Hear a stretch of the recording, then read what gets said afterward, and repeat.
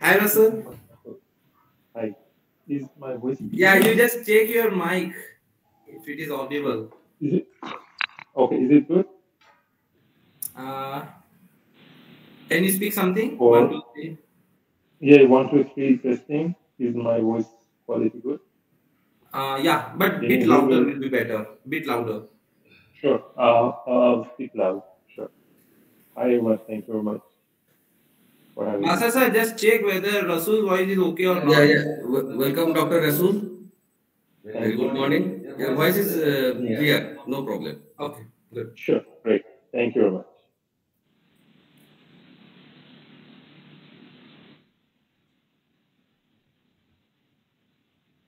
Durga sir also joined. Sir, good morning, sir. Yes, good morning, good morning. Yes, sir. Good morning. Sir, Rasul also joined. Yes, I am able to see. Good morning, Doctor. Yeah, I think you're on the phone. We'll speak later.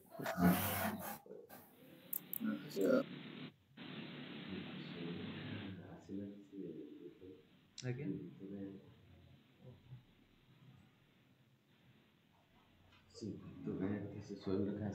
ଆସିଲା ଓ ସରି madam ଅଛନ୍ତି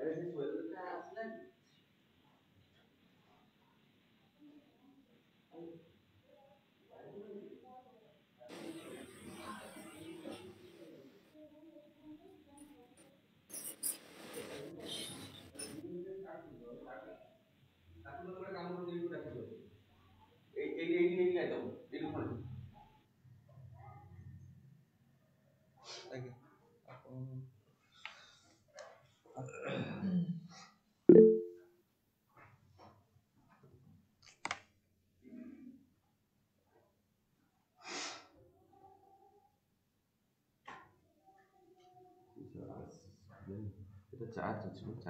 ଅଛି ସେ ଖୋଲି ଦେଇଥିବ ଆଉ ପୁରା ଲୋକ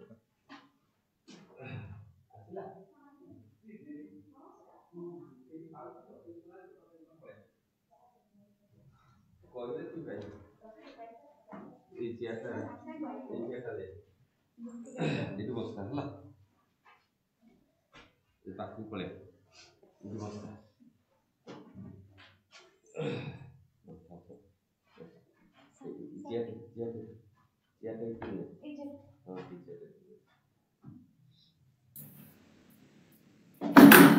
ଆରାମରେ ବସ କହିଲେ ହେଲା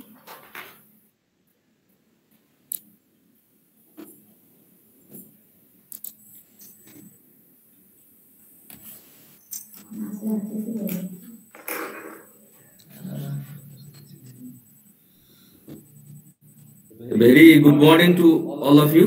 Am I audible to all of you? Yes. Yes, sir. Okay. With immense pleasure and pride, I, Dr.Santi, on behalf of Maharaja Sriram Bhanjadeo University and the Department of Computer Science, welcome all the dignitaries and participants to the one-day international conference on recent advances in software engineering methodologies in blended mode. Now, let us begin our program by offering our humble prayer to the. Start recording. Just a minute, just a minute.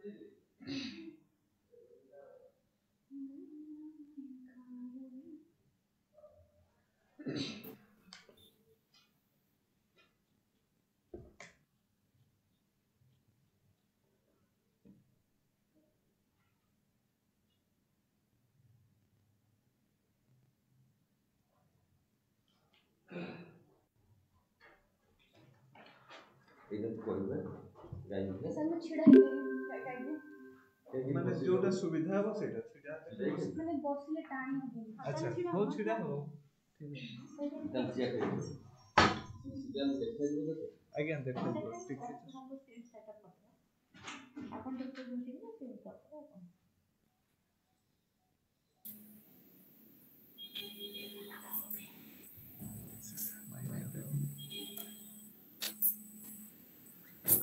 Extremely sorry for the inconvenience. So now let us begin our program by offering our humble prayer to the Almighty. Now I request Ms. Sankamitra Soingrekha to chant the welcome prayer before the Almighty. Soingrekha, please.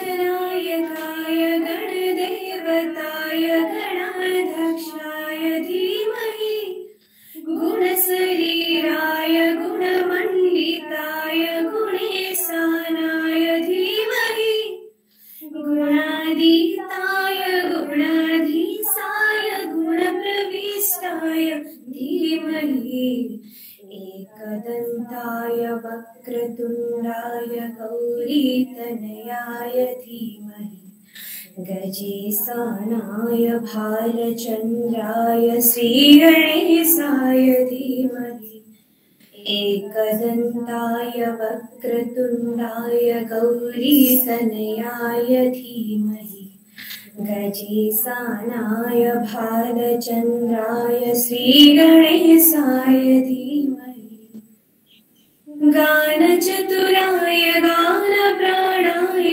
गानन्तरात्मने गानोत्सुखाय गानमत्ताय गानोत्सुखमनसे गुरुपूजिताय गुरुदेवताय गुरुकुलस्थायिने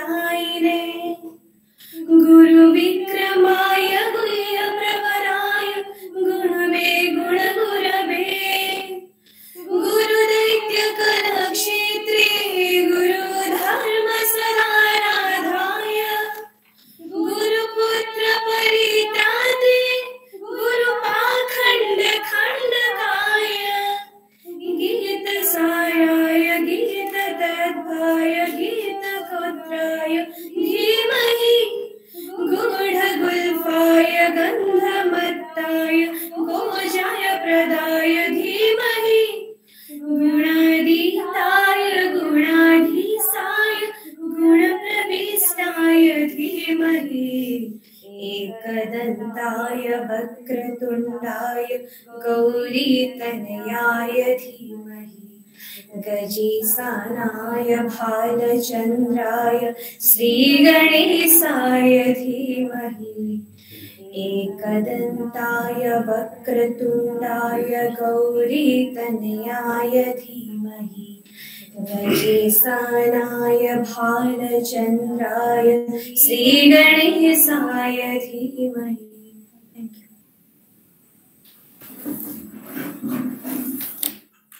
Thank you, Soingrekha. Now, before I am going to introduce our honorable guests to the audience. Let me very briefly say a few words about the basic objectives of the conference. This conference will provide a forum for discussion on theoretical and practical aspects of advanced software engineering methodologies, exchanging research ideas and challenges, exploring possible solutions and future directions. The conference mainly includes invited lectures on recent advances in software engineering, both from industry and academia. The invited lectures will mainly cover the areas like MCDC testing, concurrent testings, model-based testing, object-oriented testing strategies, AGI methodologies, white box and black box testing, etc. Now, it's my proud privilege to introduce our Honorable Vice Chancellor, Professor Kishore Kumar Basa, a well-known academician of par excellence and a prolific researcher in the field of anthropology. Professor Basa had topped the matriculation examination in the state of Odisha in 1973 and later did his PhD from London University. He did his postdoctoral fellowship at Cambridge University. As an administrator, before he joined as the VC of the Vice Chancellor of this university, he was also Director of Indira Gandhi Rashtriya Manav Sangrahalaya in Bhopal, Director Indian Museum in Calcutta, and the Director of the Anthropological Survey of India. Welcome you, sir, for this conference.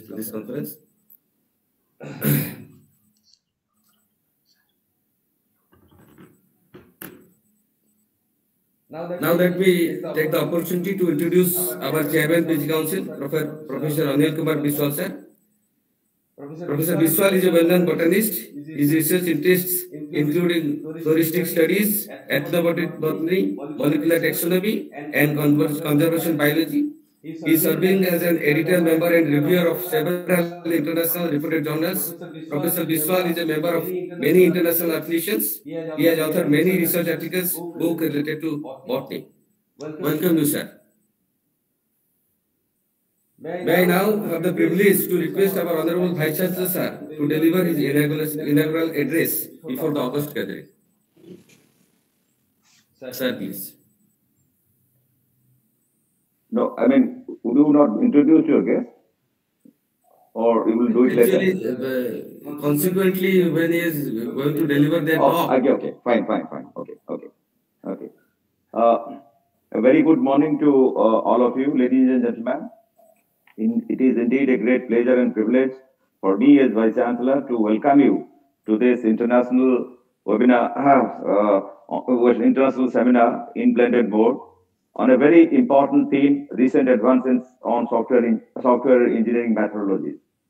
I think there cannot be a more opportune moment than this to discuss on this seminal theme. I am grateful that very reputed scholars are joining, and I'm sure our students and researchers and young faculties will derive much benefit out of this very learned discourse today. I'm not a specialist in this area, but these days one cannot but ignore the importance of computer science in general and software technology in particular, because software technology perhaps is having an all-pervasive influence in the day-to-day life of all of us. I mean, I was told. I mean, when I was doing my PhD in the University of London in 1980s, at the time the buzzword was that the world is no longer a class-divided society. It is a digitally divided society. People are not talking in terms of class division anymore. People are talking in terms of digital division. How much people are computer literate in a society? Because this is affecting, as I have said, on the day-to-day life of each and every citizens of this world. The second aspect is that I think pandemic has taught us that we have to go much more than what we have been doing in terms of healthcare, in terms of day-to-day life, in terms of facilitating people when markets are closed. We have to develop so many aspects which otherwise we might have missed in terms of the scope of software technology. The last thing that I would like to say is that these days the machine learning and artificial intelligence is going to be the main focus in every branch of science. And here also, I think computer science in general and software technology in particular will have great relevance. I think in the next 2 decades, I think artificial intelligence is going to affect our day-to-day life in much more intimate manner. It may be so one has to be very careful in terms of its social consequences. For example, to what extent artificial intelligence will be a substitute for, let us say, medical practitioners. Let us say day-to-day life. I mean, we are going to doctors for certain aspects, but then artificial intelligence can substitute much of the job of sort of general practitioners. So I'm just giving an example, but I think such examples will be more and more in time to come. And in that context also, I think one has to develop software to aid the hardware. I'm not, as I have said, I'm not an authority on computer science, but I am a user of computer science. I'm a user of software. So apart from the importance of software in researches, apart from the let's say apart from the use of software in say let's say these days what we call the big data analysis, for example, big data analysis, software is coming in a big way. So I think software is going to be, it has become it has become an inseparable part of contemporary human existence. I think it is going to be more and more important in days to come. But my only worry is whether by use of software and by use of artificial intelligence, we are substituting the human work by machine work. That's fine. That's a very good way of saving a lot of time. But one has to, there is a slight worry to what extent this artificial intelligence would intrude into the personal and social life of people as a whole, and what social cost one has to pay. I think one has to also think of those aspects. By this, I am not trying to make you depressed about the future social implications of artificial intelligence. What I am just suggesting is that apart from the good qualities or the good aspects of software as well as artificial intelligence, we should also be conscious of the implications of the use of such technology. Because, as I said, a society has to develop, it has to accept a technology. Technology, all of us know that scientists develop technology, but then it takes some time by the society to accept the technology. But to our good luck, as far as software is concerned, I think the social acceptance of software is much faster than any other form of technology. With this general kind of statement, I have great pleasure in inaugurating this seminar, and I'm sure by the sagacious lecture of our resource persons and invited speakers, I'm sure my faculty members, research scholars, and other young faculties or young students would derive much pleasure and knowledge out of it. I wish this seminar all success. I apologize to you that because of certain pressing engagement, I have to leave right now. Thank you, ladies and gentlemen, and welcome to my university. You are joining this seminar in a virtual board. We'll be more than happy if you could make it to our university at some point of time. We'll be very happy to welcome you, ladies and gentlemen, to our campus. Thank you, ladies and gentlemen, for a patient hearing. Thank you, sir, for a very, very informative and encouraging talk. This will definitely encourage our students and participants. Thank you very much, sir. Now, may I take the opportunity to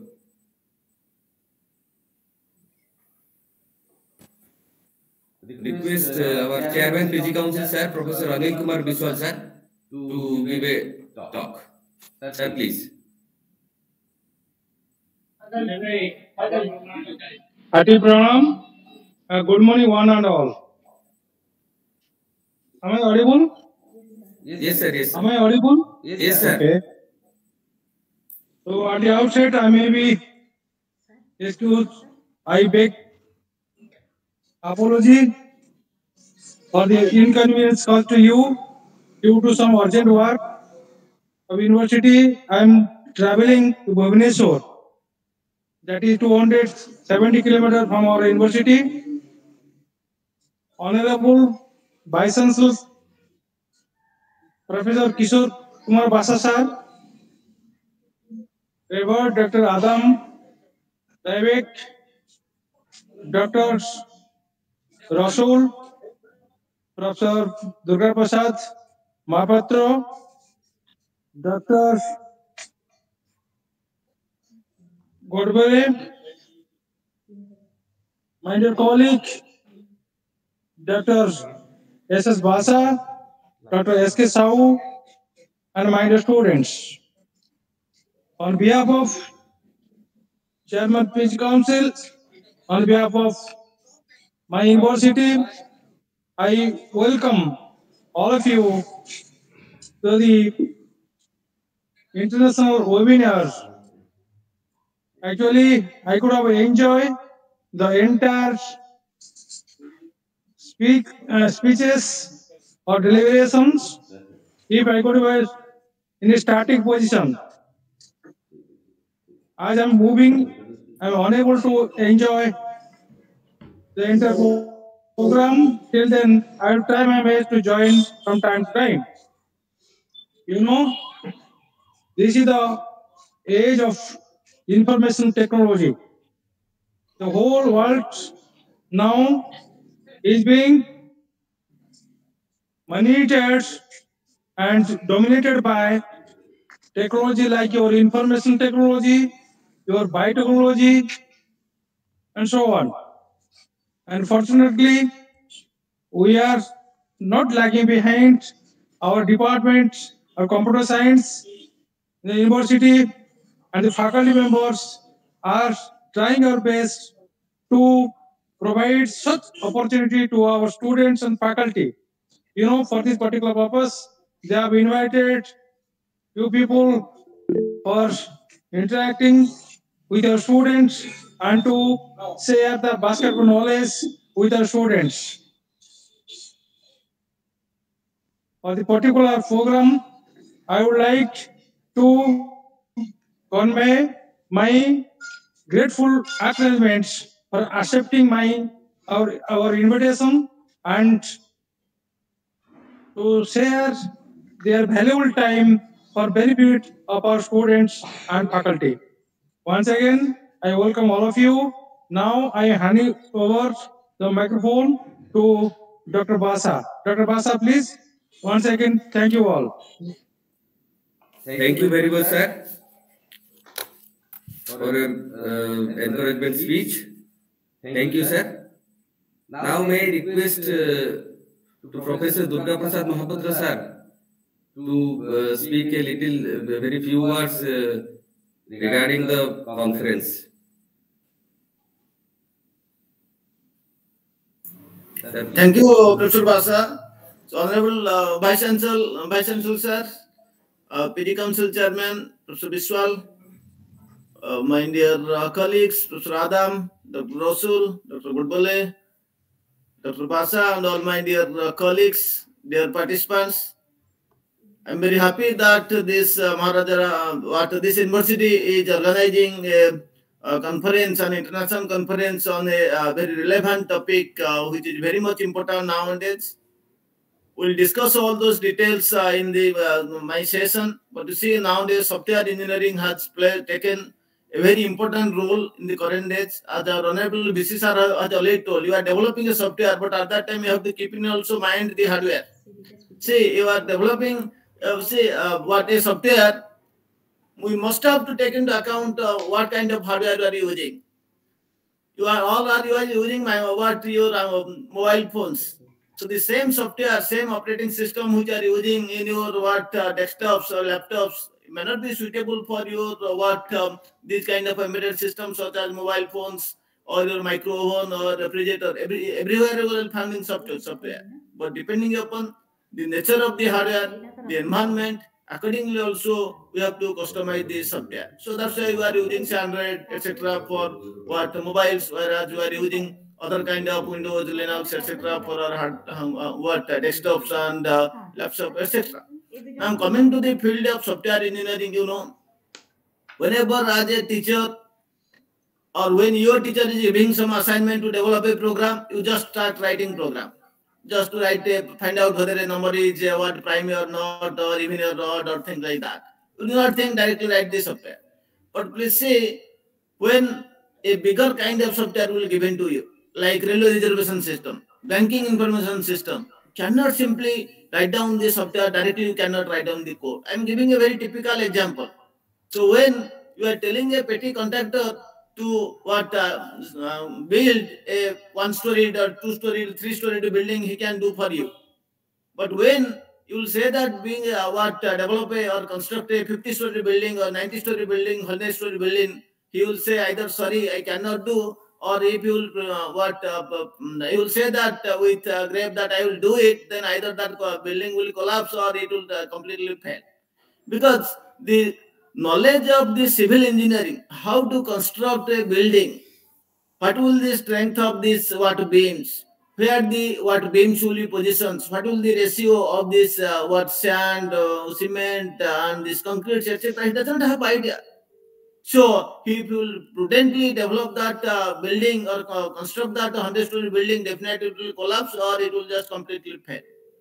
So similar kind of example you see. When you are taking, we are telling you as a student, develop a program for even to check a number is even or odd or this prime or not, you can easily directly start the writing the query. But when you say that, develop a software for railway reservation system, air freight reservation system or banking system, you cannot do that. You have to follow a systematic procedure. You have to first write down what is the requirement. You have to collect the requirement from the users, then you have to design, and the different design tools like data flow diagrams, UML diagrams, etc. Then you will go for coding, then testing, then maintenance, etc. So this systematic way of developing a software by using these principles we call as software engineering. If you will not follow this systematic way of developing the software, then definitely the software will fail. So this shows the importance of software engineering, and there are different areas. As I have started from requirement analysis, coding, then design, coding, testing, etc. So each phase has some definite role, and the sequence of steps you have to follow. And that many of the softwares they fail. Why? Due to lack of proper testing, also due to lack of proper understanding of the requirements. And if the requirement specification is faulty, ultimately design will be faulty. What software code you will write, it will be faulty. So we have to give much more attention starting from the beginning, how you can correctly write down the requirements in the SRS document, how you can correctly design it, how can then we can come to the coding, how you can correctly code, and then we follow the different testing techniques. So those things, I think I will take a topic on this importance of software testing in my lecture. There I will describe how to test the software, what is the importance of software testing. We'll see some examples how due to small minor mistakes, you see several softwares have collapsed, they have failed, and several lives have been lost, several crores of rupees have been lost. So those things will take up in my class. So with this brief introduction to this importance of software engineering, I wish you a very happy success in this workshop. I hope you will definitely enjoy in this software. And my the several international experts are also there, like Sriram, Dr. Rasul, and they will definitely highlight some important topics. And I expect that you must enjoy out of the deliverables or this what these lectures, the special lectures that will be delivered given in this conference. Thank you very much, Dr. Basa, for inviting me. Thank you very much. Thank you very much, sir. Now I request Dr. Rasul kindly say a few words about this conference. Dr. Rasul, please.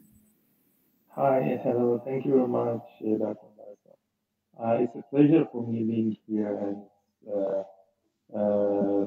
I would like to firstly thank the dear organizers of this one-day conference for all the efforts in organizing and also inviting me. And it's also a pleasure to see Professor Maharaja and also Dr. Bakari, who is a former colleague of mine after a long time. And it is very nice that I think that in Indian universities and also industry, software engineering practices are taken very seriously. This is something which is quite important, and I think we need to give more attention to that people. And I hope in my talk today I can uh, present some of the newer techniques which are more worked on at the academic side and on the research side. And I hope it will be informative and useful for the students that attend. Thank you very much for inviting me. Thank you very much. Thank you very much, Dr. Rasul. Now, may I request Dr. Santosh Kumar Sahu to give a formal vote of thanks. Sir, please.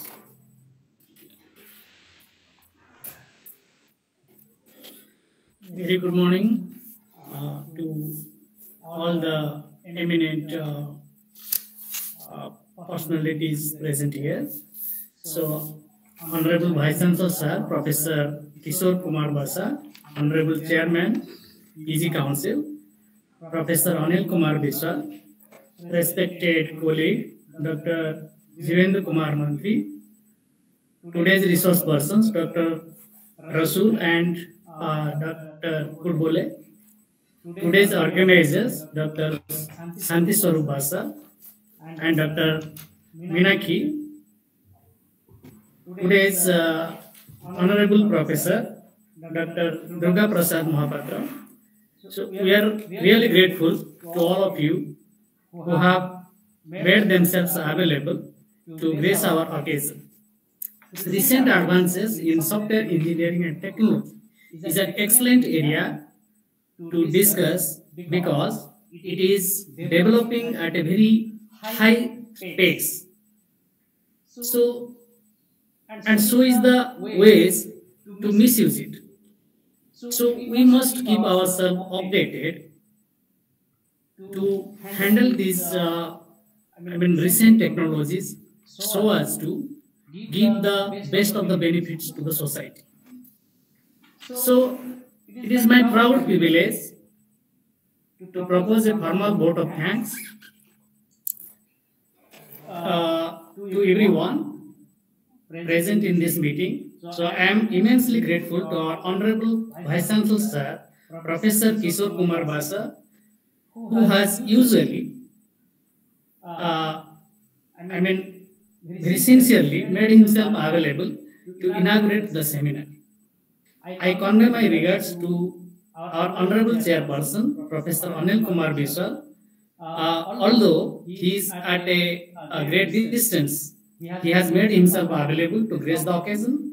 I thank our eminent resource persons, Professor Rasul Magre and Professor Sangaratna Gurubole, who have made themselves available to be present in the inaugural meeting. So I also feel my gratitude towards Professor Durga Prasad Mahapatra, who has graced the occasion. And lastly, I thank our organizer, Dr. Santi Basa and Dr. Minaki, who have taken a lot of pain to organize this nice seminar. I also thank the students who are the workforce behind organizing everything. So thank you very much.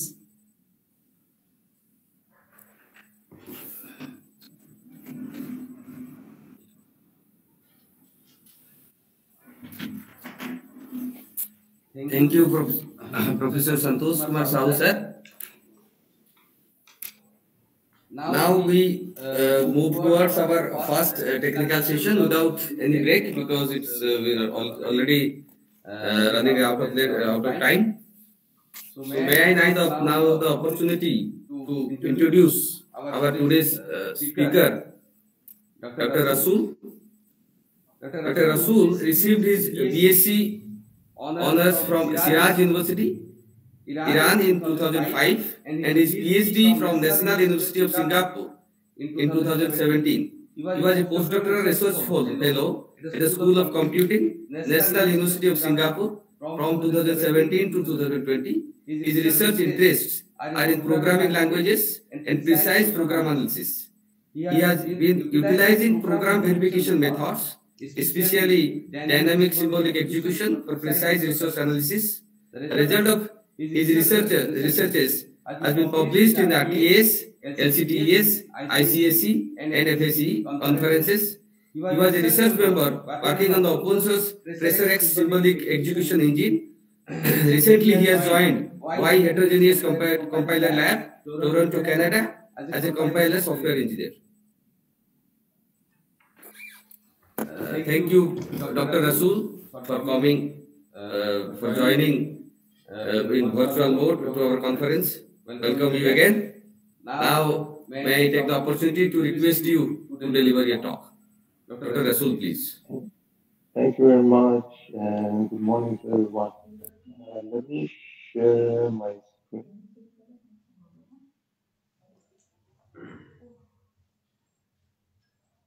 Can you see my screen?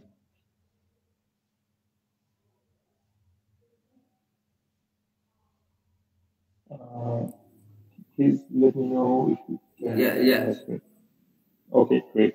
Thank you very much again, the organizers. My talk will be mostly on dynamic symbolic execution interpretation. This has been, let's say, developed in our open source tool TracerX. I will try to first go through some of the concepts, some of the background, and then some of the implementation details in TracerX. TracerX has been developed in 5 minute delay, 5 second delay. So I've seen myself, Dr.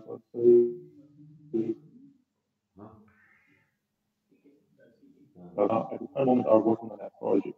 And we are very interested if other people would like to join our team. And we hope that this would be will start point to enhance the different things which are currently available on dynamic symbolic execution. So just as an introduction to TracerX before I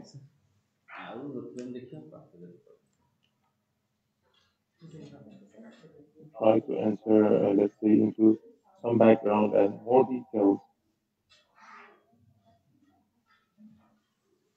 Uh,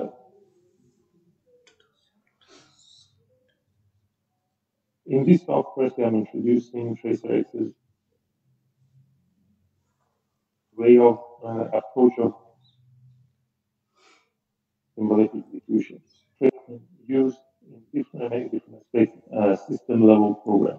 On top of, in addition to T, TracerX performs interpolation, which I will, let's say, carefully explain in later slide.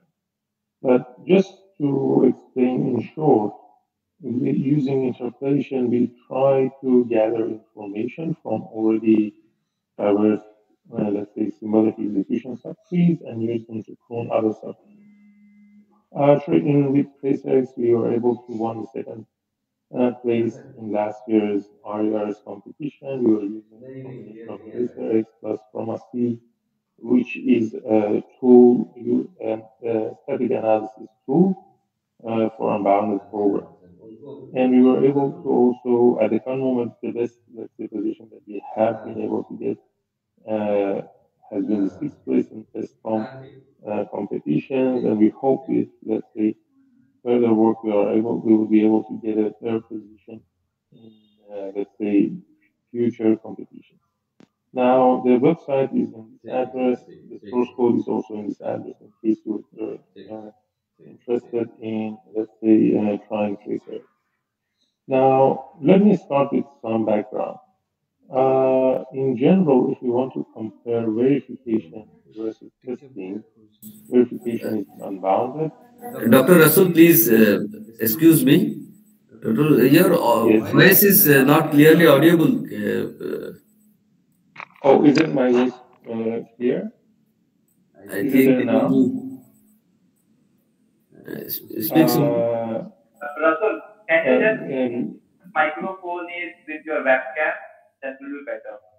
Can you just switch your oh, microphone? okay. Sure, sure. Let me try to see if I can switch to the microphone of the system. ସେ ରହି ରହି କହୁଛନ୍ତି ସେଥିପାଇଁ ବି problem ହେଉଛି Let କେଉଁ me turn ହେଡ଼ଫୋନ୍ରେ off. Noise cancellation ନଥାଏ ଏତେ ଭଲସେ ହେଡ଼ଫୋନ୍ରେ ନଥାଏ Or maybe just if you can give me 1 second, I'll try to bring another uh, Sure, sure, headphone. sure, Maybe. sure. Sorry for No problem.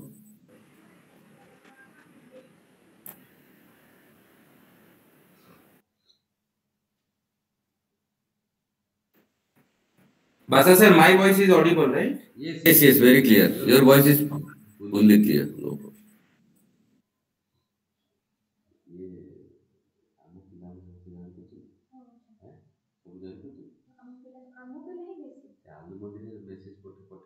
ପଠେଇ ଦେଇଛି sir ପଠେଇ ଦେଇଛି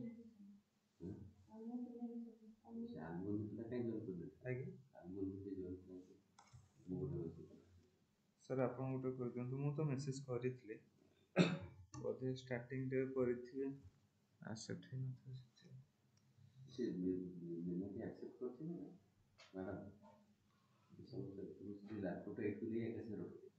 ଦୁଇଟା at a time noise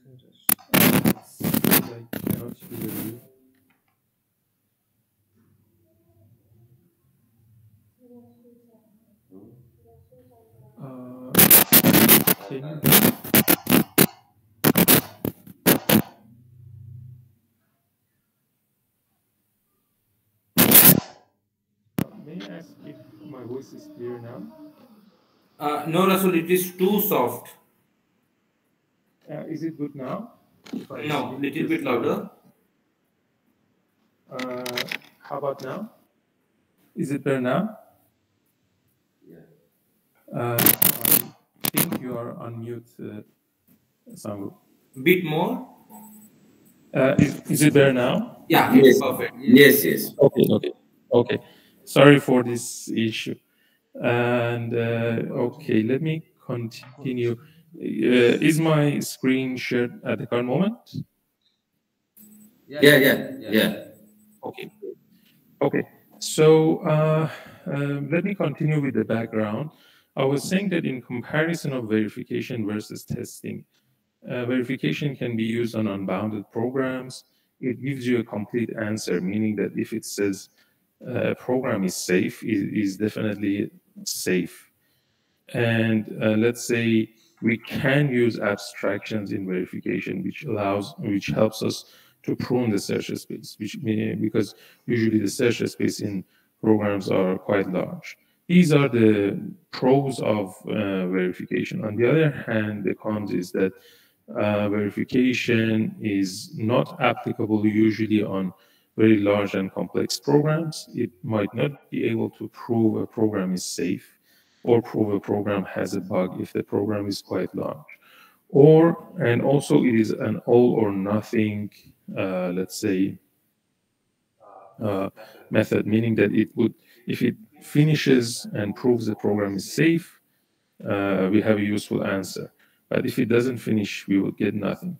On the other hand, on testing side, testing has been used effectively to find real bugs in large programs, and it allows us to precisely examine the traces. No abstraction is used in testing.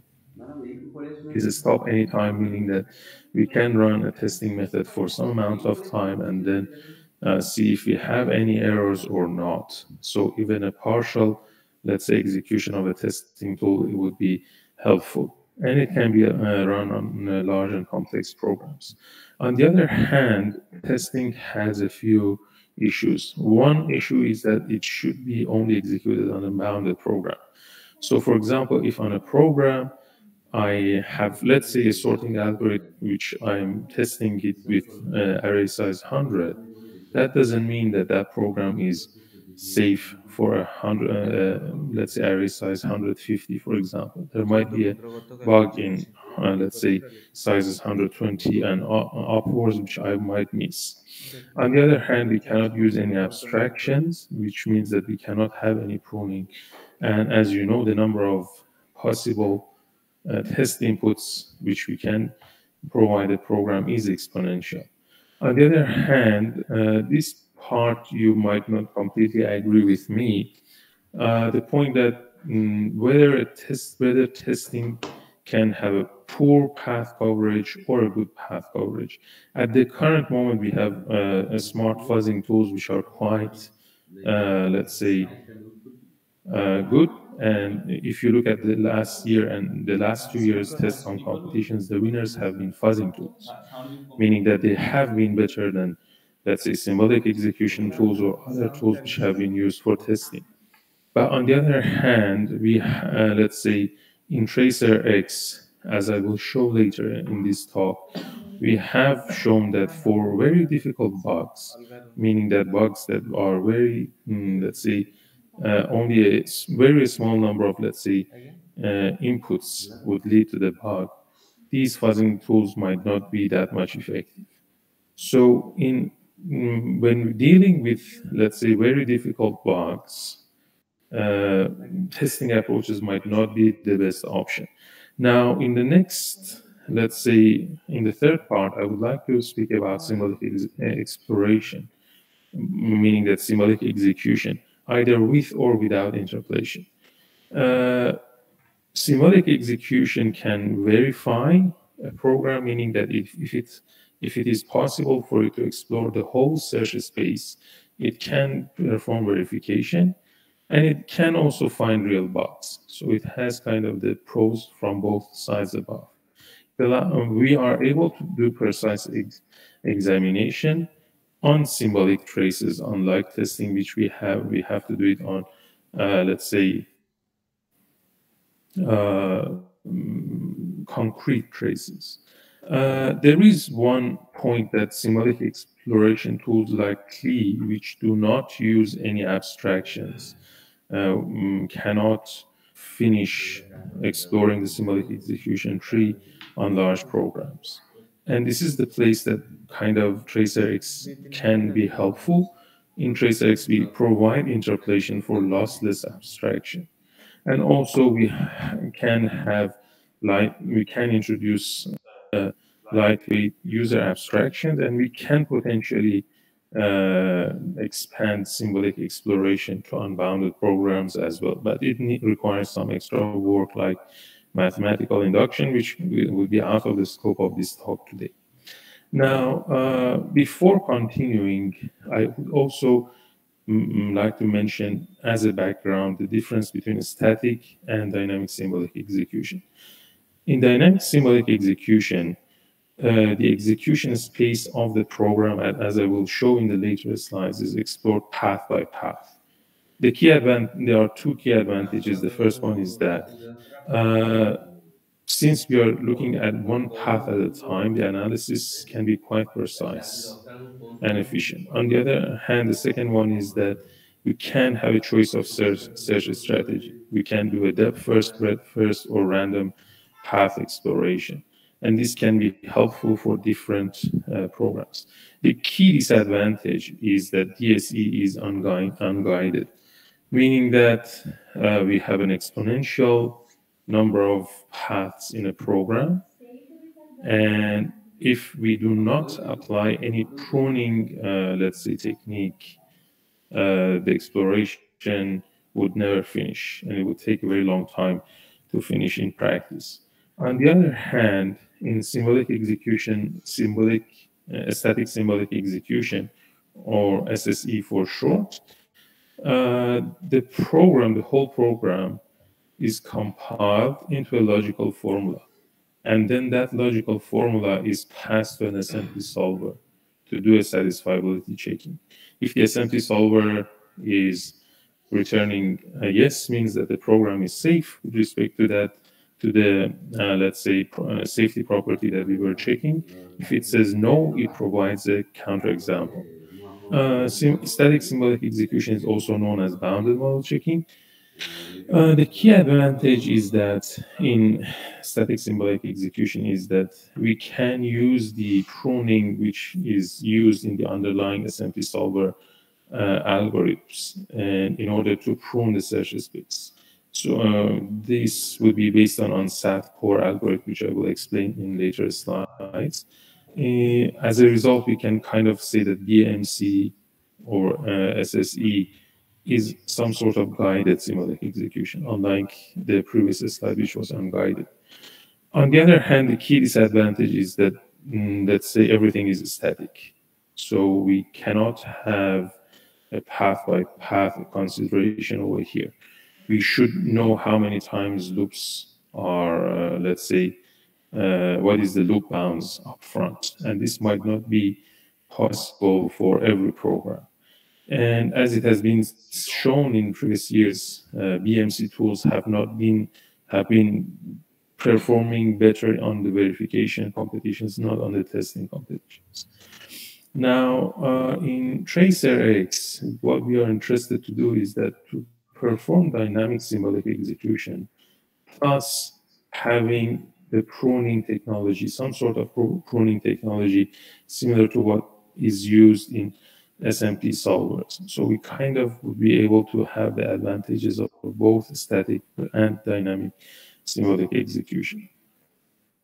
So in the rest of this talk, what I will explain would be, firstly, I will explain how interpolation would help us to mitigate the search complexity. Then I will go into the interpolation algorithm of TracerX in detail. We have two different interpolation algorithms in TracerX, which I will explain them one by one. This memory-bounded interpolation I will just show, and symbolic heap, I will kind of more or less have to skip them. Sorry, I should have removed them from the outline, and then I will go to the results section. Now, just to mention what we are trying to do is that we, in symbolic execution, in dynamic symbolic execution, which we use in TracerX, we are exploring every path, the paths in a program one by one.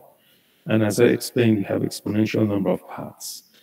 Now, how we can address this huge search space, which is exponential in the size of the program. Just to explain how large a program can be, assume a program which has a loop of 100 iterations. Inside the loop, you have a simple if statements where you have a true branch and a false branch. Now, this program would have 2 to the power of 100 paths, which is quite large. And it would take a very long time for a symbolic execution tool to explore. What we do is that when we explore a group of paths, which we call the subtree inside the symbolic execution tree, we try to learn something and use that of what we have learned, which we call the interplant, to prune another part of the symbolic execution tree, which would be another, let's say, group of paths. And this is kind of the key thing that we have in symbolic execution with interpolation.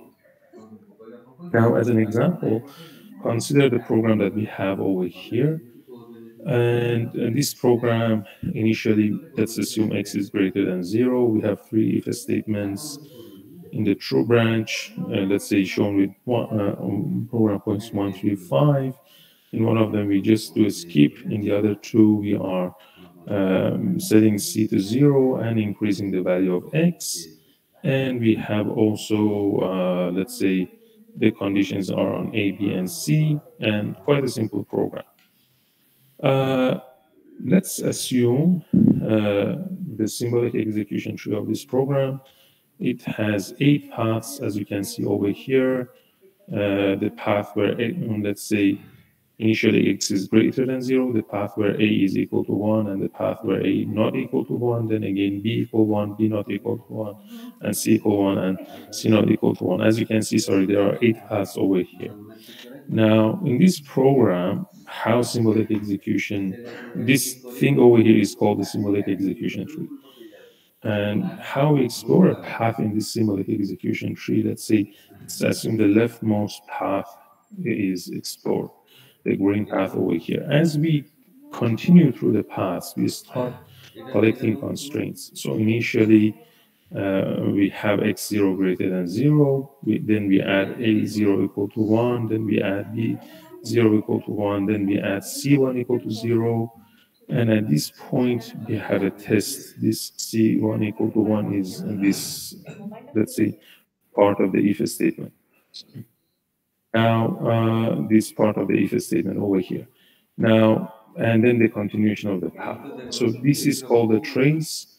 We keep the information of the constraints across the path, and we use version variables to differentiate between the variables if a variable is reassigned, let's say. Like the case over here where x1 is assigned the old variable x plus 1. Now, this path over here, if we come over here, this path is an infeasible path. What we mean by infeasible path means that there is some, let's say, the constraints that we have collected up to this point do not satisfy this new constraint that we were trying to collect. So C1 is equal to 0. When we try to go to this path, C1 cannot be equal to 1. So this path I showed with this red X, this is an infeasible path. Now, the exploration of this path finishes over here, and we switch to the second path at this point. And we can continue the path over there. Now, this process should continue path by path till the end of the symbolic execution tree. As you can clearly see, the number of paths can be quite a lot. Now, where does interpolation come into the picture? The interpolation is important when we try to prune subtree within the symbolic execution tree based on the information that we have gathered from another subtree in the tree. So this, let's say, subtree below 2 versus this subtree below 2. Let's assume we have explored these 4 paths, and now we try to infer the safety of this second subtree from the exploration of the first subtree. Let's say in this program, we are trying to prove that x0, which was greater than 0 in the beginning, still holds in the end of the program, meaning that at the end of every path in this program, still the value of x is greater than 0. Now, in this exploration, what information should be, let's say, kept or stored from the exploration of the left subtree in order for us to be able to infer the correctness of the right subtree. This information would be kept as an interplant. We have a path interplant and a tree interplant. The path interplant is the information that we collect from one path. And this information can be a path-based weakest precondition, which would be the best interplant. I will explain later more in detail. Or it can be based on unsat core, which I will explain now. This unsat core is our first method of interpolation, which is quite similar to the method used in SMT solvers. Now, we also have the tree interplant. The tree interplant is usually a combination, let's say, generated by combining the path interplants and generating one tree, and it is kind of an interplant for a subtree. And it is very important to obtain a compact representation. So, for example, the constraints in the leftmost path that we saw over in the previous slide are these, from program point 0 to program point 6. Now, which of these constraints are important and which ones are not important? This path was infeasible. We have to record the point that the path was infeasible. If you look at these constraints, only C1 equal to 0 and C1 equal to 1 is important. The rest of the constraints are not important, meaning that if I remove them, still the path would remain infeasible. This can be computed using unsat core. What unsat core does, unsat core is a well-known kind of algorithm in dealing with logical formulas and constraints, meaning that if I have a set of constraints which is unsatisfiable, what is the smallest subset of those constraints which still would keep the constraint unsatisfiable, which would be in this case these two parts over here. And these two are in the information that we will keep from exploration of this path. Now, as we continue, let's say, and let's assume that we have explored this subpath and we have collected some information. And when we go to the second, let's say, subtree, we would use that information, meaning that we would check that the information that we did collect from the exploration of all the paths over here, was it enough to subsume the second subpath? Let's assume that only the, let's say, every constraint which has a line below it, is underlined, is not important to ensure the safety of this condition. And the ones which are not underlined are the ones which are important. Let's say in this case, x0 greater than 0 is important because it is, for these three paths, it is important to keep this. And the reason is that it is important for us to know that x0 was greater than 0 to be able to show that at the end of these three paths we have x greater than 0. And let's say this x1 equals x0 plus 1 is again important. But this, let's say, for example, B constraints on B is not important. The constraint on A is not important. This constraint on C1 is also important because it is the reason for the infeasibility of this path. So more or less, I'm trying to explain what constraints we keep, what constraints we throw away. And let's say if I go to program point 2, and from the beginning of the program to this program point 2, we have only two constraints. This x0 greater than 0 and this a0 equal to 1. One of them is important, the one on x0. One of them is not important, the one on a. Now, when I go to the second program point 2 in the simulated execution tree, I will compare the constraints. Over here, the constraints is x0 greater than 0 and a0 not equal to 1. And the information which is required for me to ensure the safety of this subtree is only x0 greater than 0, which is shared in the two paths at the current moment. So I can easily subsume the second subtree with the first one and prune all the paths below it and infer their safety. Now, without interpolation, I should have explored twice the number of paths, and this will grow exponentially. While with interpolation, I can, let's say, subsume and explore less. Let me go through the detailed steps of how we compute the interplan in this example. So we have the first path, as I explained for you, and let's say we underline the important constraints.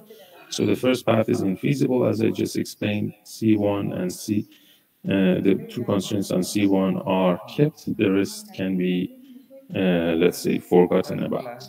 This would be the path interpolation. If I now switch to the second path, in the end of the second path, x is still greater than 0, so the path is safe. There is no kind of errors to this point in the exploration. Now, this time, the only constraint which is important is this x0 greater than 0 for the second path. Now, using these two path interplants, I combine them and I compute a tree interplant. In the tree interplant, this constraint is important, this constraint is important, and that's it. Now, when I go to the next path over here, I have a program point over here and I have a program point over here. I can compare and see if I can prune this one with the other one, but I cannot do that because one of the constraints which is important is C1 equal to 0, which is missing on this side. So I cannot, let's say, prune the second visit to program point 4. I have to go down. Again, over here, this constraint is important. This constraint is important. And let's say if I go to the last path, similarly, this constraint is important.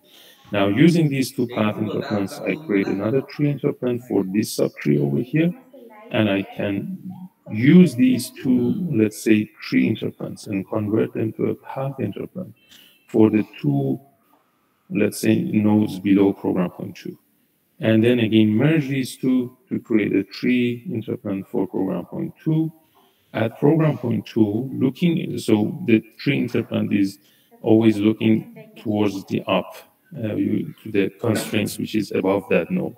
The ones below that node is no longer important. So looking at the top, we have two constraints. One of them is important, the other one is not important. So our interpolant is only x0 greater than 0. And when we go to the second visit to program point 2, now we can subsume.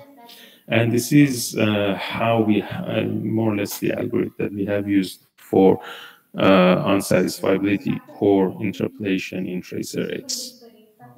Now, this is a good point. If there are any questions, I would be happy to answer before I continue on to more examples.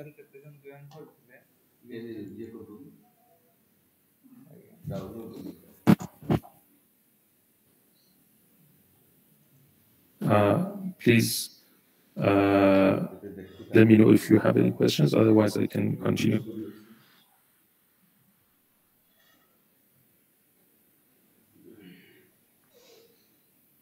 Okay, sure. Maybe let me continue with the rest of the presentation. So up to this point, I explained a very basic interpolation algorithm, which was based on unsatisfiability core. Now let's go to a more, let's say, detailed example. Assume we have this program over here. P is, let's say, allocation of size 5. We have an if statement. The condition is not important. We increase P by 1 at one point, and we increase P by 2 in the else branch. Now, after this if statement, we try to, let's say, refer to the address which is stored in P. So assuming that over here we were looking at P0, over here P is increased by 1, over here is P increased by 2. We want to prove whether this dereference is a safe memory access or not. Now, in order to do this, let's say this would be the symbolic execution tree. In the first true branch, we have P equals P0 plus 1. And when we come to this point, which is in program point 2, at the point of dereference, there are two possibilities. If the value of P1, what's stored in P at this point, is less than the boundary of the array, which is P0 plus 5, then the program is safe. If P1 is greater than this P0 plus 5, this path would lead to an error. We have to show that this path is infeasible and the other path is feasible. So let's assume we have came down and we have done the exploration. If I were using an unsat core, let's say interpolation, and I would compute the two path interpolants from here and here, all the constraints which I have over here are important to ensure the safety in this subtree. So I cannot remove any of them. I have to keep all of them. And when I go to the other side, the second time that we visit program point 2, since there's a difference in this constraint versus this constraint, I cannot use the pruning approach that I have, and I cannot subsume. So this is just an example to show that the unsat core pruning approach, which is used in both SMT solvers and in the basic algorithm that we have in tracer X, can easily not work in such a simple example. Now, the question is that what can I do to have a better interpret? And For that, I can come up with a slightly more a better approach, which we call it slackening. And this slackening is kind of the simplest case of the second algorithm that I will be explaining, which is based on sad core interpolation. Sorry, based on weakest precondition interpolation. Now over here, we have two paths. The first path is safe, so I can just return true as the interpolant, meaning that any condition, any set of constraints which goes through this path is safe because this path does kind of does not lead to any error situation. So as a result, the let's say path interpolant would be true. Now the second path, if it's feasible, I would go to an error state. So I have to store an interpolant condition which makes sure that this path is infeasible. If I negate the condition over here, meaning that P1 less than P0 plus 5, as long as this condition is satisfied, this path is infeasible. Now, when I have this condition, although the value of P was P0 plus 1 in the coming context, I have generalized it to P1 less than P0 plus 5, meaning that at program point 2, as long as P1 is less than P0 plus 5, the subtree is safe. So I can use this generalized information, and when I go to the other side, and this is my, let's say, interpolant over here, I would be able to prune this second visit to program point 2. Since still this new condition, which is P1 equals P0 plus 2, satisfies the interpolant that I had computed from the previous visit. Now, this interpolant can be copied back again over here, and we would have two path interpolants. And these two path interpolants can be pushed to the parent node, which is program point 1, and it would give us two updated constraints. The update on P1 over here is P0 plus 1. So when I apply this change to P0 plus 5, the condition that I would, the constraint that I would get up here would be P equal P1 less than P0 plus 4. And the one that I would get from program point 2 and pass it up is P1 less than P0 plus 3. So these are kind of the two path interpolants coming from the two different program points. Number 2 back to program point number 1. And I can simplify them into just one, P1 less than P0 plus 3. And more or less, this is kind of how we can have a better way of generalizing the information that we see in a subtree in the symbolic execution tree and compute a better quality interpolant. By better quality interpolant, I mean an interpolant which is more general and it can subsume more nodes in the symbolic execution tree. Now, let's say this is a good point for me to move into weakest precondition versus strongest postcondition, and explain a little bit on the background, and then go into the, let's say, weakest precondition interpolation.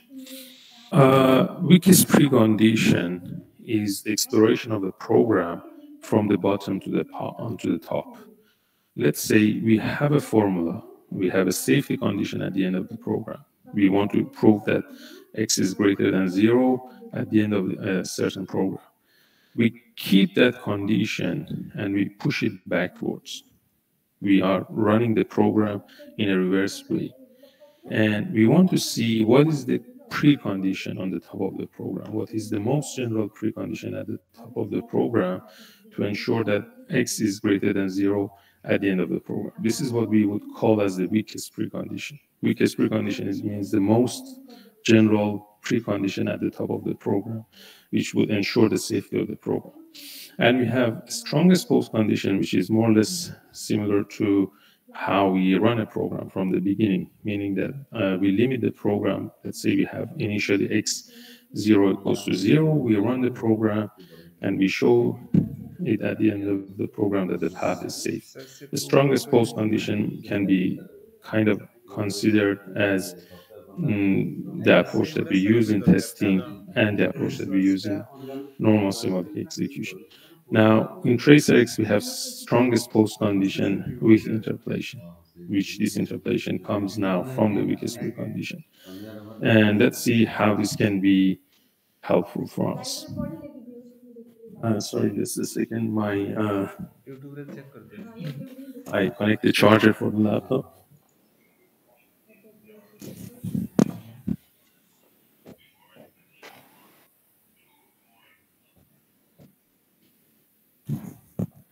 Okay. So actually, weakest precondition is the ideal interpolation. Means that it gives us the most general formula that we require, and it will allow us to have the best pruning that we want. Unfortunately, weakest precondition is very difficult to compute, and when we compute it, it's very difficult to check. I will give it to you, show to you using this example. This is quite a simple example, 3 if statements increasing the value of x differently. Now, assume a combination of B1, B2, and B3 is unsatisfiable. Then the WP formula would be this huge thing over here. It has a disjunction, it has inference, and this would be very difficult for the SAT and SMT solvers to check. And since we have disjunction in there, and we cannot use the general form of weakest precondition as an interpolation because it would be very difficult and it would defeat the purpose of pruning. What we would try to do is to have a conjunctive approximation of weakest precondition and use that as an interpolation. Now, I will show this. This would be kind of the second interpolation algorithm that we have. Instead of using weakest precondition, we approximate the weakest precondition. Now, if you remember, I mentioned we have a path interpolant and we have a tree interpolant.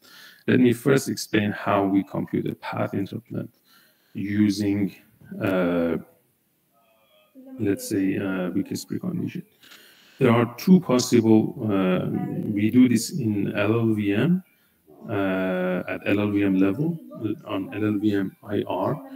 So let me explain to you how we do it. We can, at that point, we kind of divide the LLVM instructions into 2 groups. One is the assignment instructions and one is the assume instructions.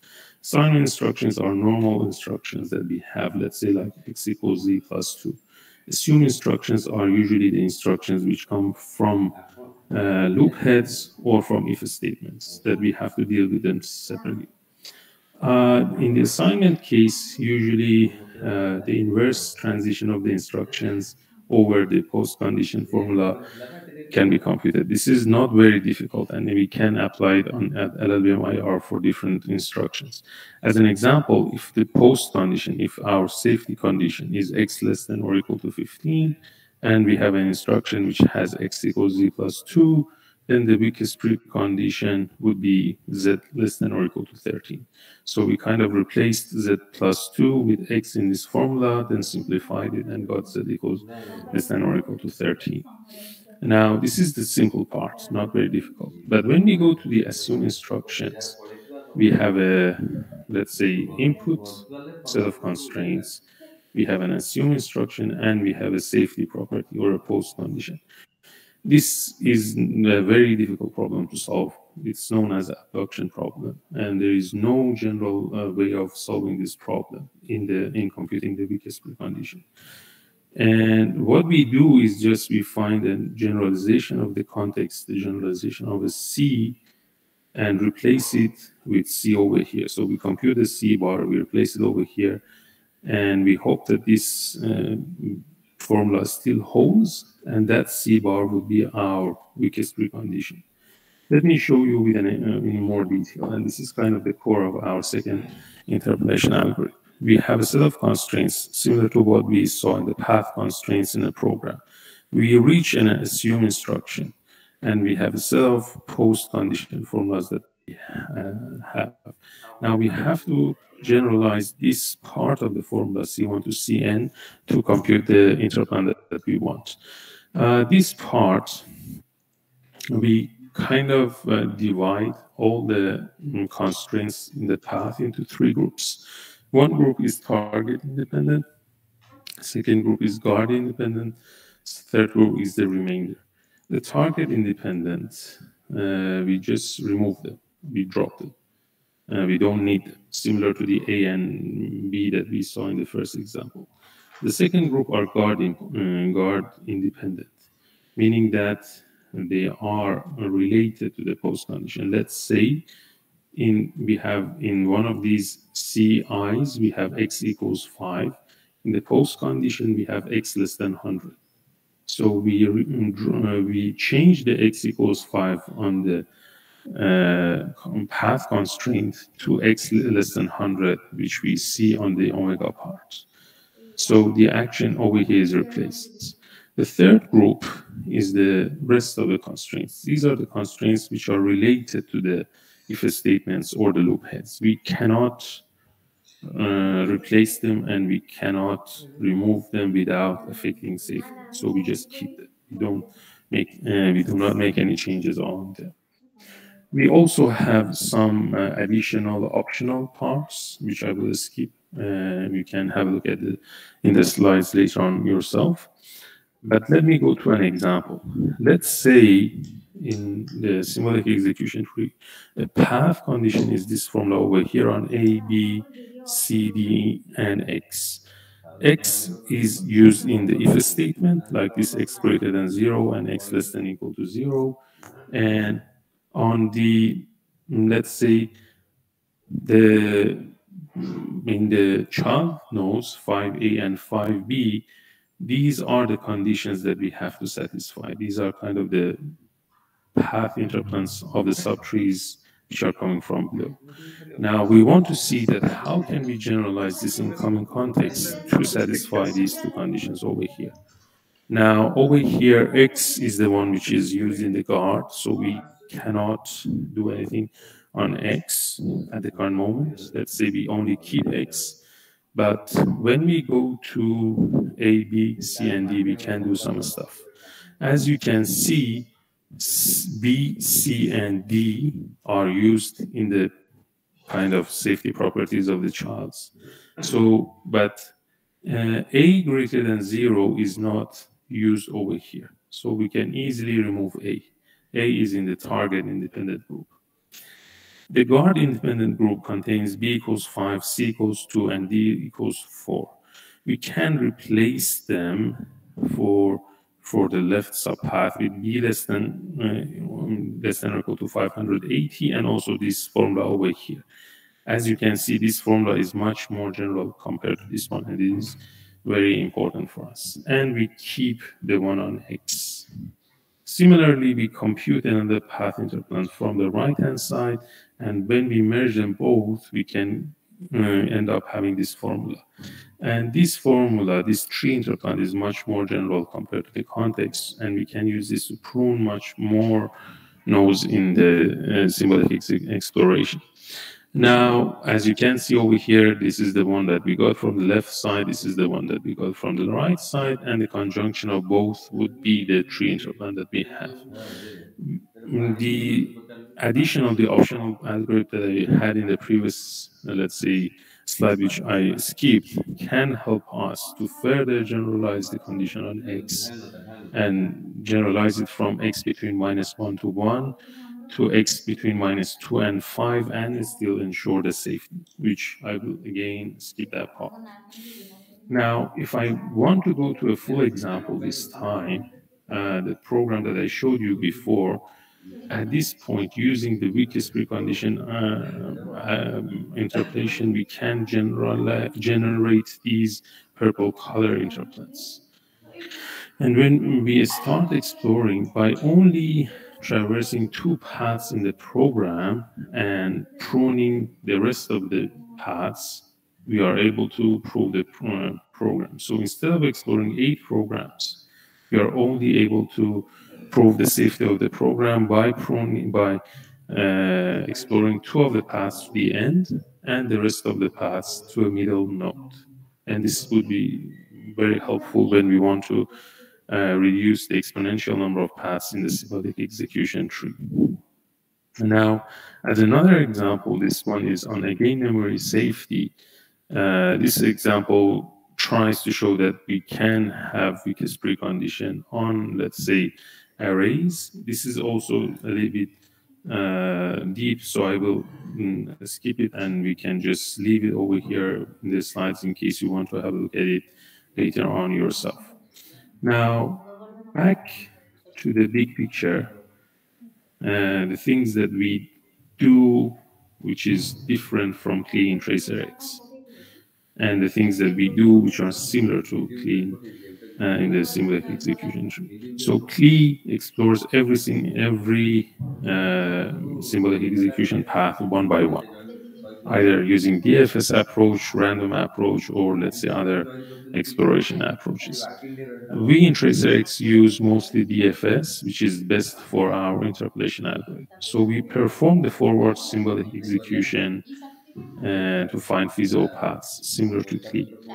And when the path is finished, we start generating interplans in a backward exploration. We then generate the tree interplans and store them in something that we call the subsumption table. Now, whenever interplan is added to the subsumption table, whenever we visit a similar program point, we look into the subsumption table and we try to see if we have visited a similar node before. And if we have visited a similar node and the interplan still holds for this new node that we are, let's say, exploring, we prune that path and we, let's say, do not continue exploring the subtree below that path, and we assume that we have pruned it and we continue on. Our algorithm is unfortunately more heavyweight comparing to CLE because we have to preserve the intermediate execution states. But on the other side, we are able to prune exponentially. So there is pros and cons. And now I would like to go to some experiments that we have done. We did work on 47 programs in SVComp and Reactive Systems Challenge, RERS. Some of these programs are industrial programs, and they also have been used in testing and verification competitions. The programs have different targets, meaning that each target, if it's reached, it's either unreachable, meaning that the program is safe, or if it's reached, means that the program has a bug. So in total, we kind of set 5,058 targets in those programs.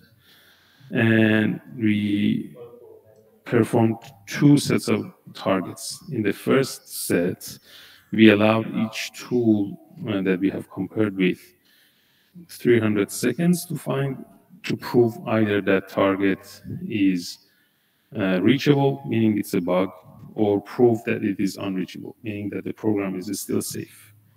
In a second experiment, we picked 1,470 of those targets and we called them as hard targets.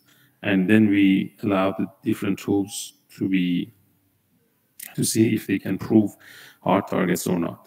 These hard targets were the ones where CLE was not able to prove either safe or find the path to that bug in 5 minutes, meaning that after 5 minutes, CLE would say, I don't know.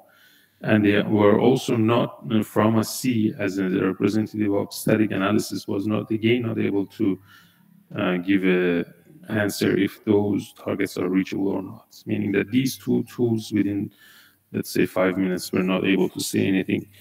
And we allowed each of our tools now this time 10 minutes to be able to find if these targets are real bugs or not. The results is in this paper. It's on the archive still. And if in case you want to have a more detailed look. Now we compare TracerX with CLE and with CBMC. CBMC is one of the most famous bounded model checking tools as a representative of static symbolic execution. In the all-target experiments, out of the 5,558 targets, TracerX wins in nearly 26% of the targets, and it loses in 2% of the targets, meaning that in 26% of the targets, it can find them faster than the other tools, or it can prove them either, let's say, it can say that they are unreachable, or find a bug, or they are a bug, meaning that find a path to them, while the other tools are not able to do that. And in total, TraceRx was like 38 times faster than Key in exploring all these targets, and 170 times faster than CBMC. And as you can see over here, a group of targets were reachable, meaning that they were bugs. Key and TraceRx were able to find much more comparing to CBMC. The second group were unreachable ones, meaning that they were not bugs. And again, this time CBMC and TraceRx were able to prove more, while Key was not able to prove some of the bugs are unreachable. And Key had a huge amount of timeouts, while CBMC and TraceRx had less number of timeouts. Moving to the hard targets, this time TraceRx won on 4% of the targets, and lose on 4% of the targets.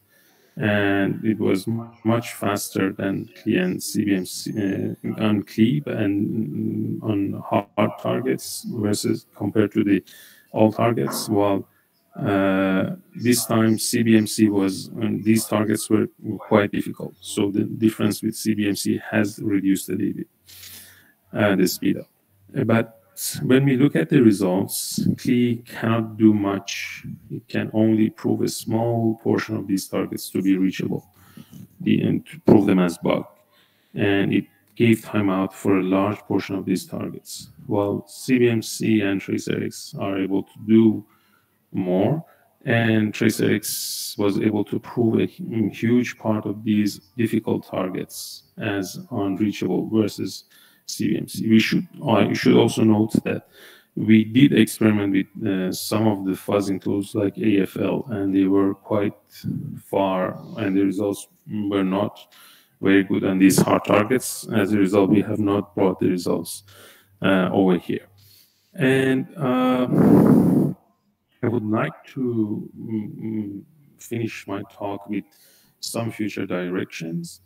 We are trying to expand TraceRx in these three areas. One is testing, and one area that we have been working on is MCDC testing, which Dr. Kotbali led the research in this part, and the results were published in this year's ISTA conference.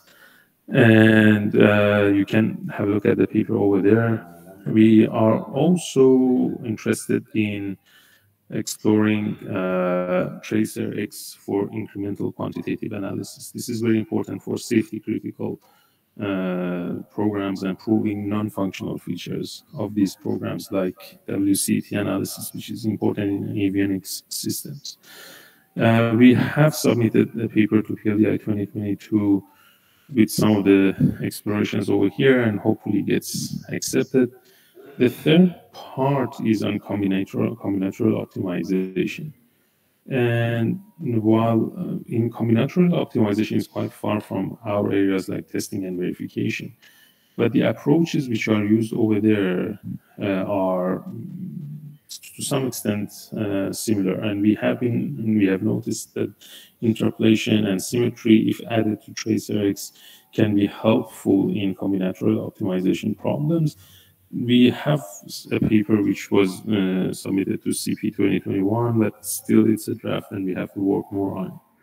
So this is a little bit more detail on how we want to use TraceRx in quantitative analysis, which will be more or less trying to ensure safety of non-functional properties in embedded systems and IoT devices.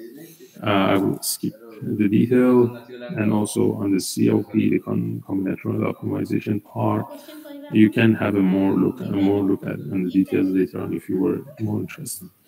And as a conclusion, again, thank you very much for inviting me It was a pleasure to join this workshop.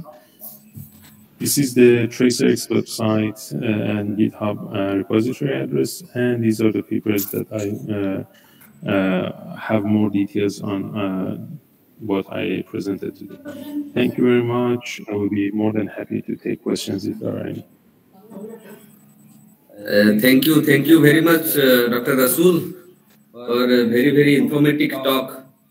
You on dynamic symbolic execution with interpolation.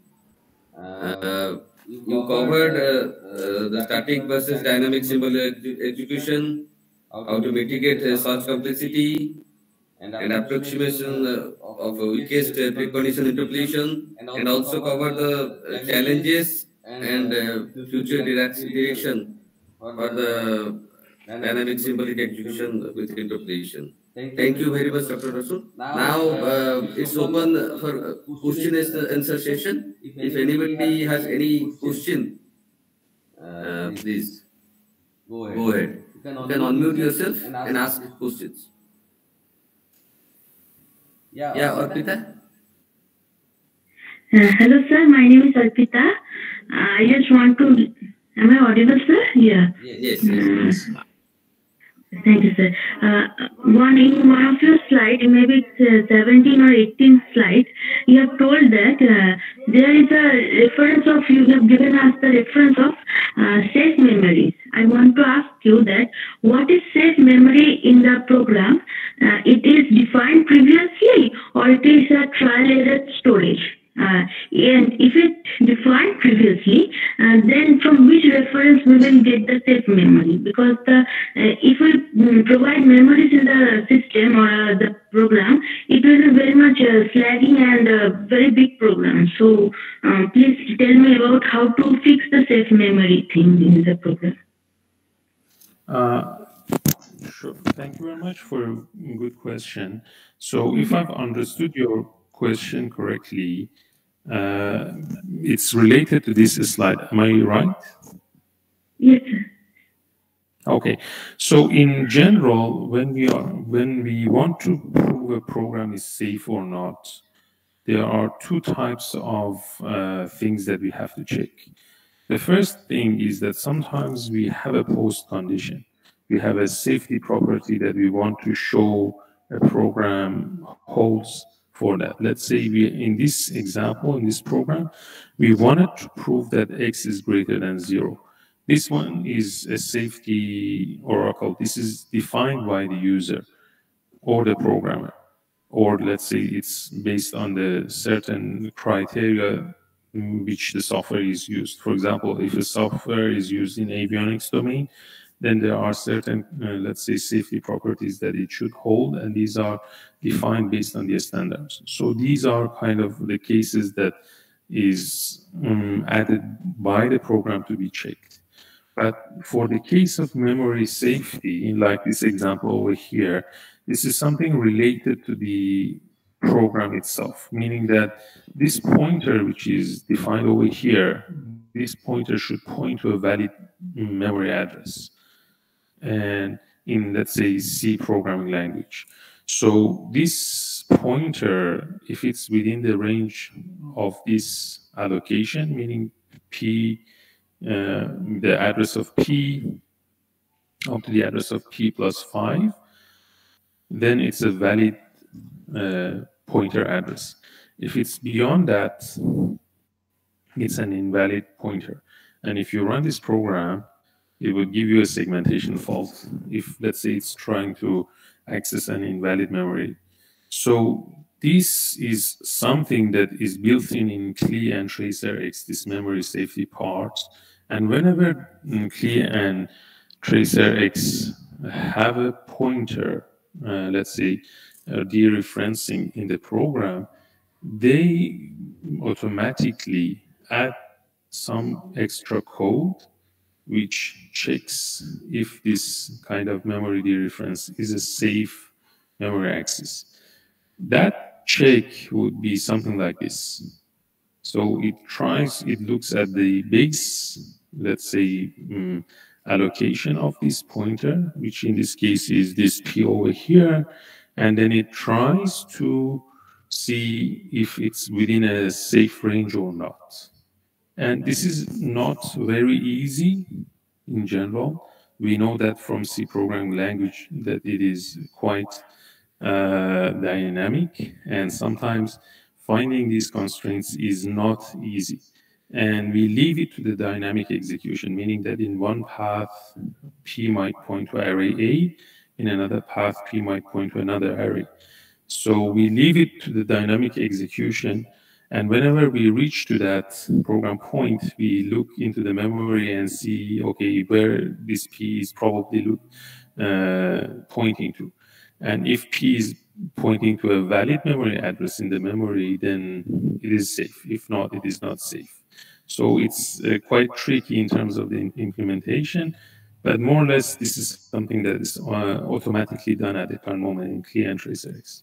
I hope this has answered your question. Okay.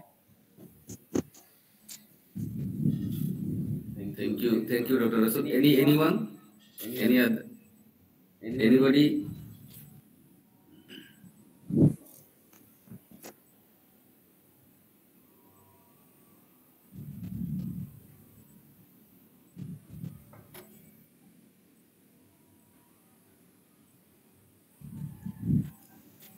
Okay, then thank you, Dr. Rasul. Sure. Thank you again. Okay, so now we give a 5-minute break.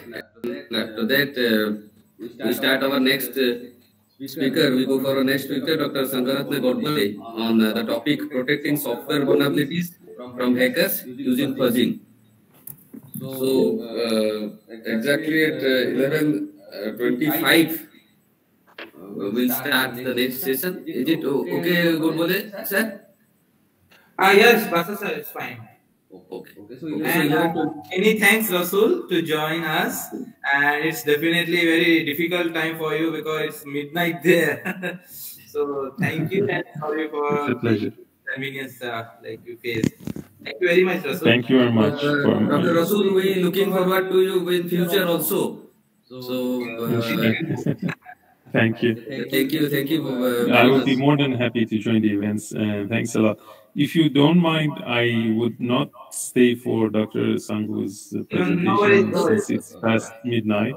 But it was a pleasure to be here, and hopefully we can meet in person in future events. Sure. Thank you. Good night, Rasul. Good night. Good night. Bye.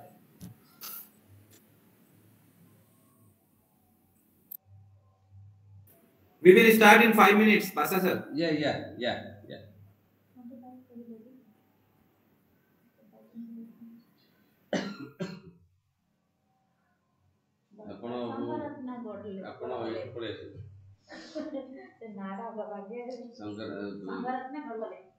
ଖାଲି ଗୁଡ ବୋଲି sir ବି କହିଲେ ଚଳିବ ଯଦି ଆପଣ କହିବେ ହଁ ସଂଗରତ୍ନ ଗୁଡ ବୋଲି ଆପଣଙ୍କର ଏଟା ଅଛି ଓ ସେ ସବୁଆ ଦେଇ ନାହିଁ ଆପଣ ସେଟା ରୋଷେଇ ଏଟା ବରାବର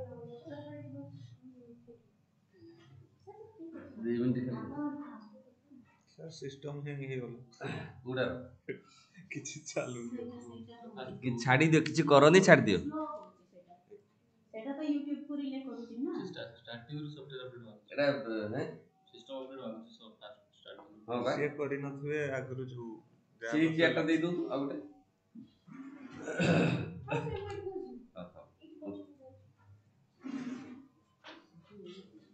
ଏଇ ପଟକୁ ଚାଲି ଆସୁ ନହେଲେ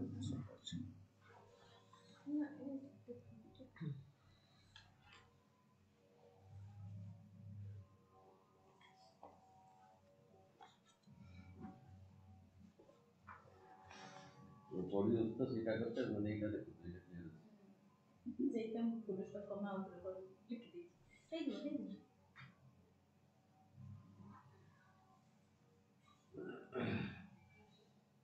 10 ମିନିଟ୍ ବ୍ରେକ୍ ଅଛି 10 ମିନିଟ୍ ବ୍ରେକ୍ 10 ମିନିଟ୍ 5 ମିନିଟ୍ କରିଲେ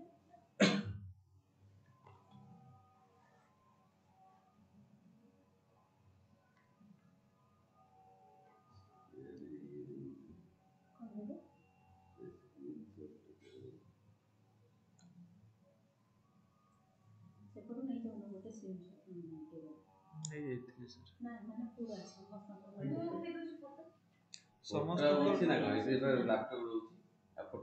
ସମସ୍ତଙ୍କର ଆସିବନି। ମୁଁ ସେଟା ଗ୍ରିଡ୍ ଭିଉ କରିଦେଇଛି। ଗ୍ରିଡ୍ ଭିଉ କରିଦେଇକି ସେଟା ରେକର୍ଡିଂ ଦରକାର। କିନ୍ତୁ ସେତେବେଳେ ତ ଆପଣ ଏଇ ସିନ୍ ର ନେଇ ପାରିବେନି ନା।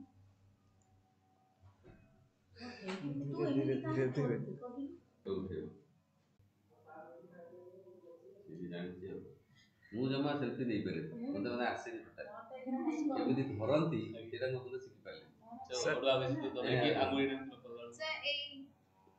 टाइमर ଦେଇଦେବେ ନହେଲେ ସାର୍ टाइमର ଦେଇକି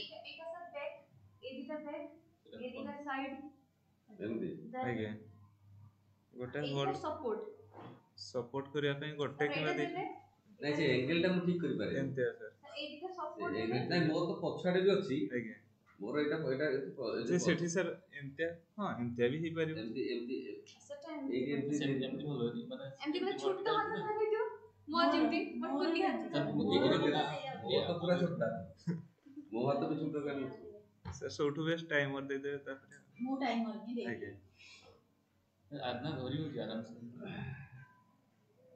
हां सही पूरी बात चांस रो ना ना कितना ये बढ़िया पूरा दुर्गा सारଙ୍କର ये गला ना हमर तो रिसर्च कम्युनिटी যদি আমরা দিদিনিয়া করতে ফিজিক্যাল করতে এতে বঢ়িয়া বঢ়িয়া লোক सब আসନ୍ତି বঢ়িয়া ଜାଗାରୁ ଆମର ଏ ଯୋଉ କଣ ତାଙ୍କ ନା ମାନେ ଇନଫୋସିସ୍ ଟିସିଏସ୍ ଆମର ଯୋଉ ରିସର୍ଚ୍ଚ କମ୍ୟୁନିଟି ଅଛି ଇନଫୋସିସ୍ ଟିସିଏସ୍ ତାପରେ ଆମର एनआईटी दुर्गापुर डायरेक्टर ମାନେ ସବୁ ଆସନ୍ତି राजीव मौल सर କରିବା ଥରେ राजीव मौल सर को डाकी पाली ଦେଇଥିଲା राजीव मौल सर को जेतु चार जण बेसी दिनिकिया करली ना राजीव मौल सर को डकाइଥିଲା राजीव सर କହିଥିଲେ सर ऑफलाइन थोड़ा କରିବା सर ଏଇଟା ପଇସା ମିଳୁନି ତ କେମିତି ହବ एसएफसी रे अछि बोधे सर हां ଆମ ଛୁଆମାନେ 3-4 ବର୍ଷ ହେଲା ହେଇନି याको पूर्व विस्तार करता कोरोना ହେଇଗଲା ନା सर जनरल थिले आमे दे दिथांते माने रेगुलर डिपार्टमेंट थिले 3000 का देई 45 ସବୁ ବର୍ଷରେ ରହୁଛି ସେଇଟା କରି ତମ ବେଳେ ଫିଜିକାଲ ଗୋଟେ କରିବା ଯଦି କୋରୋନାର ସଂକ୍ରମଣ मेन कॉन्फ्रेंस हॉल रे करवा सर डॉक्टर संजय कुमार पंडित होला से भी बोले ये जे डॉक्टर संजय कुमार पंडित उर्गर को डोमेन लीड ना कंप्यूटर साइंस रो आईआईटी रो छन जिना आईआईटी भुवनेश्वर हैं सिना मतलब कि से आसंती आईआईटी भुवनेश्वर ना और खड़गपुर जानि ना माने मु कहि माने चेक करि बात ଭଲ ମାନେ ସ୍ଟାର୍ଟ କରି ଅଛି ବୁଝିବା এটা ঠিক আছে তো ପଚିଶ ହେଇଯାଉ ଆପଣ କହିଲେ ହଁ 25 ସେଟା ତ ଅଫ କରିଛ 11-25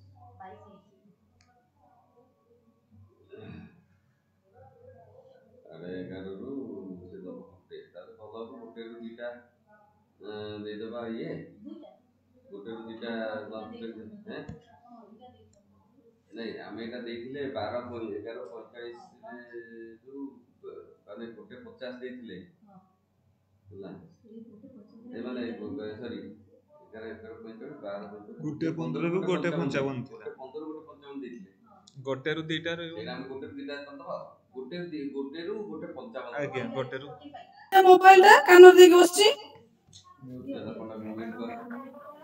स्पीकर टा ऑन करी तो मु तो जो ये ना मोबाइल टा तो एते दिन लाणी मु तो ताको म्यूट कर काई न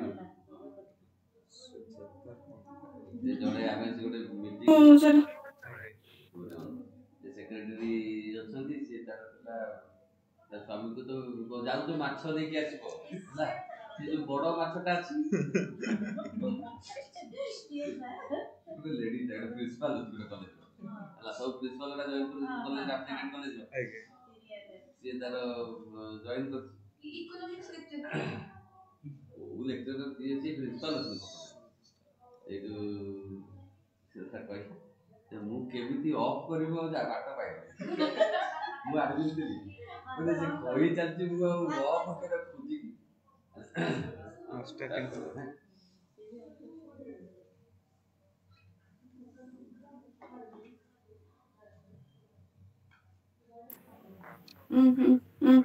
Sir. Yes. Hello. Yes. Shall we start? Yeah. Yeah. So welcome you all again. So welcome you. Now let us You all again. One talk two. May I request to introduce our guest. Now let us start our technical session one guest for this talk. Ma'am, please. Thank you, sir. Thank you, sir. Immense pleasure to introduce Dr. Sangharatna Godbole. He did his MTech in the year of 2011 and 13 and PhD from the NIT Rourkela, India. He worked as a researcher during the he is working on the bounded model, checking mutation testing and combinational testing. He is interested in using program analytics. He is a team member of the Tractor X research group. Welcome, sir, and over to you. Thank you.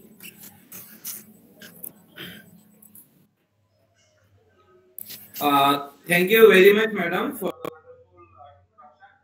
And I would like to thank Dr.Santi for organizing this conference and to invite me. And it's really a great pleasure to connect with you all. So thank you very much for that. So let me share my screen. Dr. Basa, just inform me whether it is visible or not. Yeah.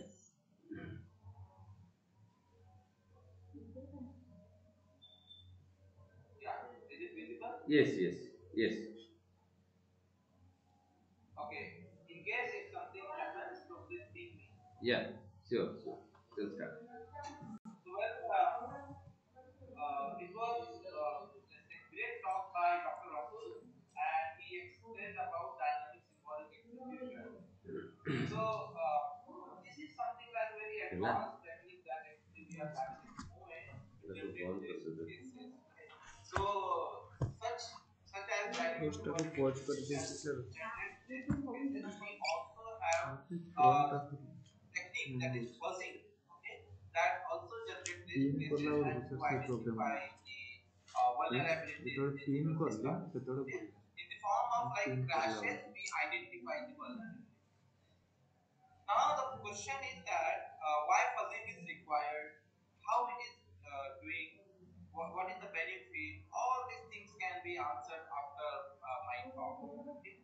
So during this talk I will be explaining about the algorithm as well as the use, and also I will be focusing on the tool that is American Fuzzy Log, and I will be giving you a demo, okay, how exactly we should be able to run the AFL. So some good idea I will be able to give. Okay. And these are very advanced techniques that you should learn during your syllabus, but since our curriculum is not that much updated, you go anywhere, but our curriculums are not that much updated as per the current scenario. But we are trying to push all these new methodologies via such conference, events, talk. We try to push all these topics so that people from let's say universities, they should adopt all these things to explain to their students, so that when they go to their industrial job, so that they will be having this extra skill. If some important job profile will come, so they can able to perform such tasks. So that's why these topics are very much important. And in industries like Google, and Microsoft, big industries, they are using such tools like fuzzing or base tool and dynamic symbolic execution base tool for their purposes. So whatever we are learning is quite practical. If you are able to do, you will be able to perform in industrial job as well as for your research. So from academic only, we are able to start with such good techniques. Okay. So this is what my topic: protecting software vulnerabilities from hackers using fuzzing. So let us see the outline. First, I will be introducing the topic. Then I will be explaining about the AFL tool, that is the state-of-art tool for fuzzing, and some sample runs. I will try to make some good interest with respect to different runs, and result I will be explaining, and some comparison with other tools, just like dynamic symbolic execution. We discussed, Dr. Rasul discussed about that. So such results also I am having. I will be explaining that, and demo I will be giving you. Okay. So now question is, what is fuzzing? So fuzzing is nothing, just one vulnerability analysis. Okay, what do you mean by vulnerability? It means you may have some problems in the system, and because of that, the entire system may get failed.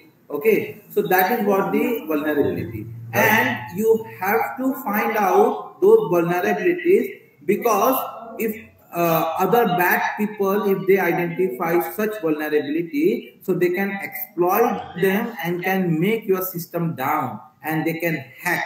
Okay, and this is the reason why hackers are able to do. Just imagine, there must be some loophole in your system or in your application. Then and only the intruders or the hackers, they are finding those loopholes and then attacking. Okay, this is what the problem.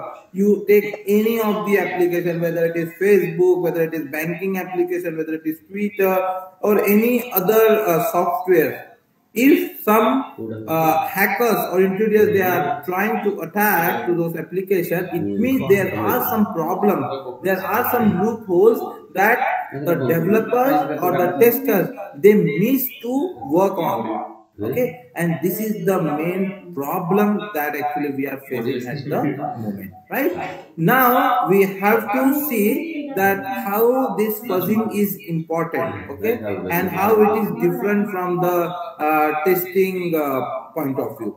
Fuzzing is testing, but here we will be able to find out that what is the main difference between our traditional testing and the fuzzing. Okay, I will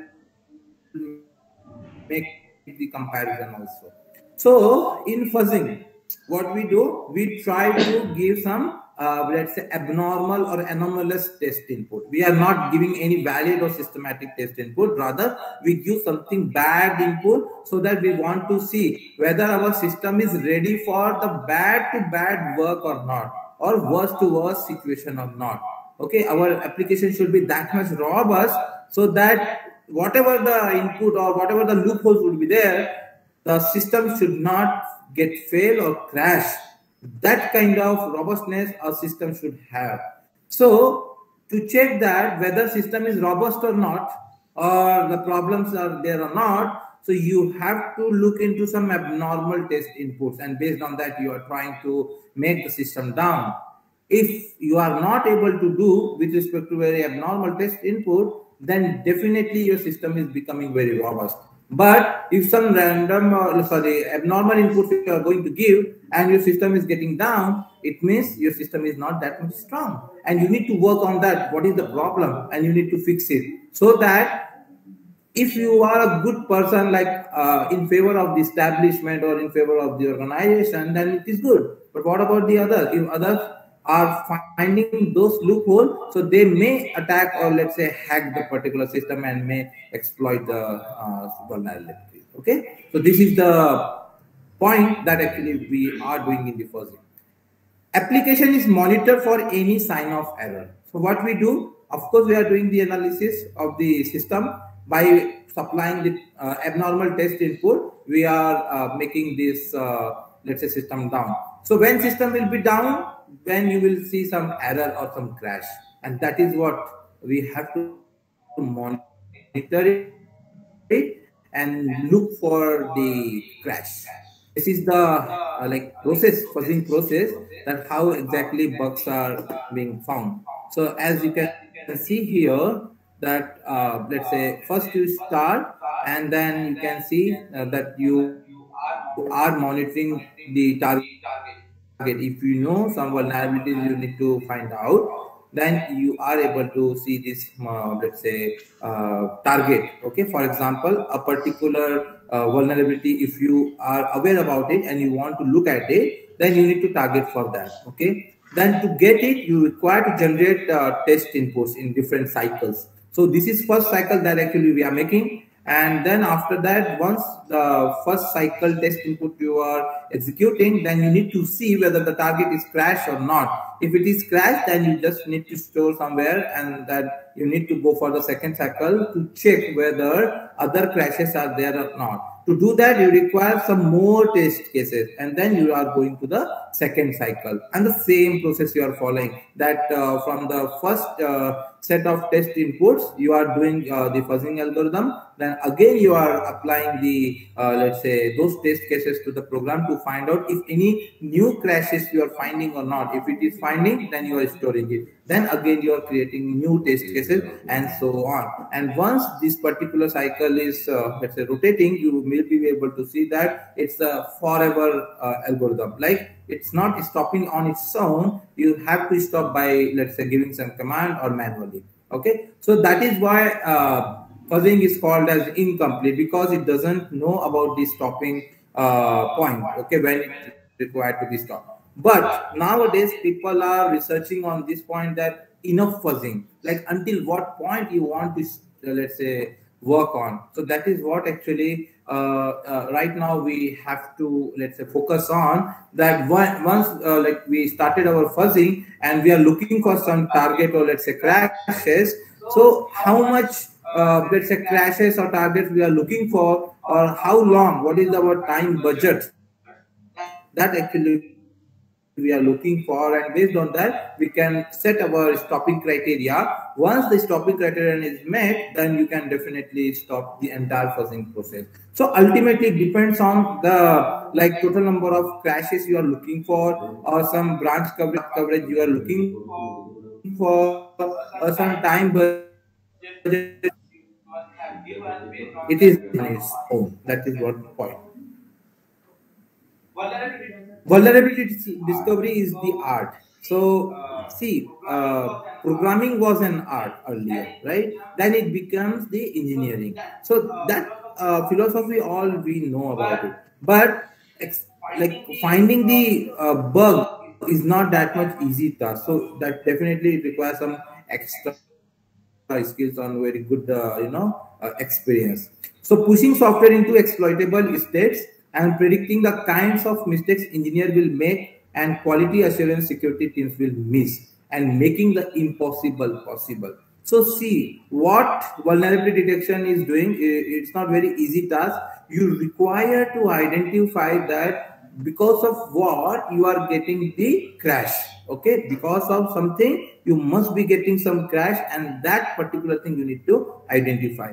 Secondly, you need to also let's say, find out who are working in this particular system. They are like quality assurance people, they are security people, they how such vulnerabilities got missed. So this is not very easy thing, because the application is being developed with respect to some good budget, and based on that they have deployed the application. So it should have gone through very rigorous, let's say, procedure. But happens, right? There are some loopholes. So to find that narrow down loophole, you require extra effort, and it is not that much easy. Okay, that's why it requires, good skill or good experience.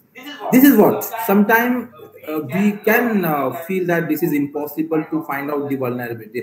What abnormal test input you are looking for, how you will be able to know, and how the vulnerabilities will be going for the crash. So something happens, then only we are going to, let's say, test. For example, let's say we are let's say launching one rocket. Okay, and rocket require like billions of money at the moment, right? Billions of USD. Now if you are let's say facing the problem while launching, in like 1 minute it gets crashed, what will happen? Entire 1 billion will get lost.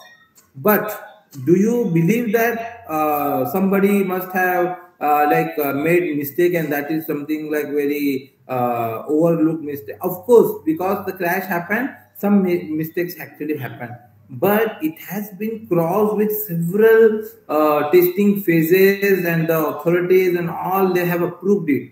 It means it is not that much, easy bug.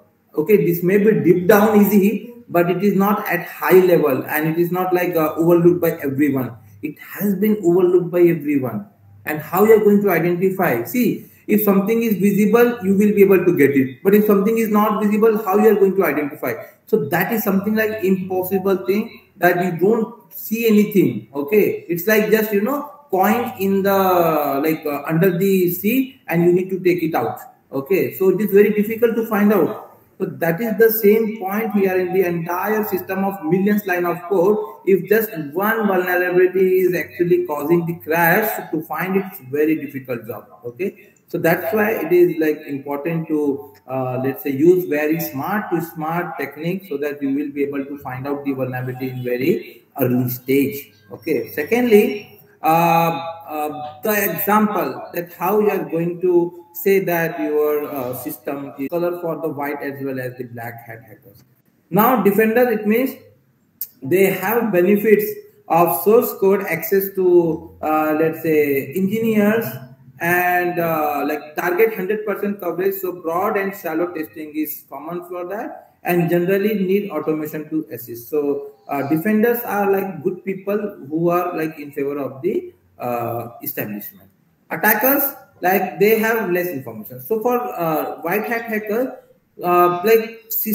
they know about the system, so they may get the let's say the code, source code, tools, everything they will be able to get to protect that particular application. But attackers, like black hat hackers, they don't have anything with them. Just could be let's say available source code which is open source, and which is closed, so they may not be able to get it. And secondly, they may have some let's say information which is something like exploitable. So those information they are collecting, and only need a handful of laws to chain them together with some information that they are going to, let's say, get, and need to find and explore issues without alerting defender. So their main purpose is that they want to steal the things, they want to hijack the stuff, but they do not want the other people like defenders to let know what exactly they are doing. Okay. Now researcher. So researchers are having both the attributes. Sometimes they think for their goodness, that they are not against the let's say establishment sometimes, but they are also working for money as well as the fame. Okay, so various motivation, money and fame, and lots of ethical reporting options via bug bounties, and generally want to stay on right side of the law. Okay, so they don't want to break the law. Okay, that is what they are. Now let's say how attacker plan. Okay, so let's say attackers should get the product, then the protocol analysis the attacker will make, and that can be done in like 3 ways, like network vulnerability analysis, fuzzing, source binary analysis. And fuzzing can be done like based on weaponization, which is like exploit development, and which is coming from like open source research as well as the closed source research. Okay.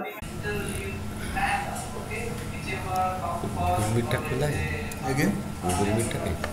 Google Meet sir खोल आसो ठीक है sir था and based on that they are mutating the file that you are having in the queue folder. Okay, mutation of file is what the text containing, okay, the text contained inside the test info file, those things are getting mutated, or those things are getting changed, and based on that, if some new case coverage you are able to find, then you will be storing it as a good test input for the next cycle, so that it could be possible that that particular test input is leading to the crash, and that is very important. If any of the generated mutations resulted in a new state transition recorded by the instrumentation and mutated output as a new entry in the queue. You understand that?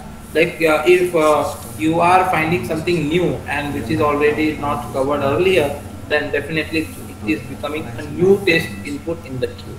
And then you need to go back to the second step, and this is what the next cycle you need to make: third cycle, fourth cycle, fifth cycle, and so on. The discover test cases are also periodically curled to eliminate ones that have been obsoleted by newer and high coverage. Okay. So AFL installation, it is very easy. You will be able to, let's say, download the let's say latest version from this link. The slides I will be supplying so that you can able to follow these steps. The second is you need to build. So first you need to untar it, and then you need to go inside the AFL folder, and then you need to write the command make. Okay. To build the QEMU mode, this step needs to be followed. Okay, you need to go inside the let's say extracted folder, and then you need to install this important stuff. Okay, and then run this shell script, and then QEMU mode will also be. Then finally you need to install the AFL. So sudo make installing QEMU, and it will be able to install on your machine.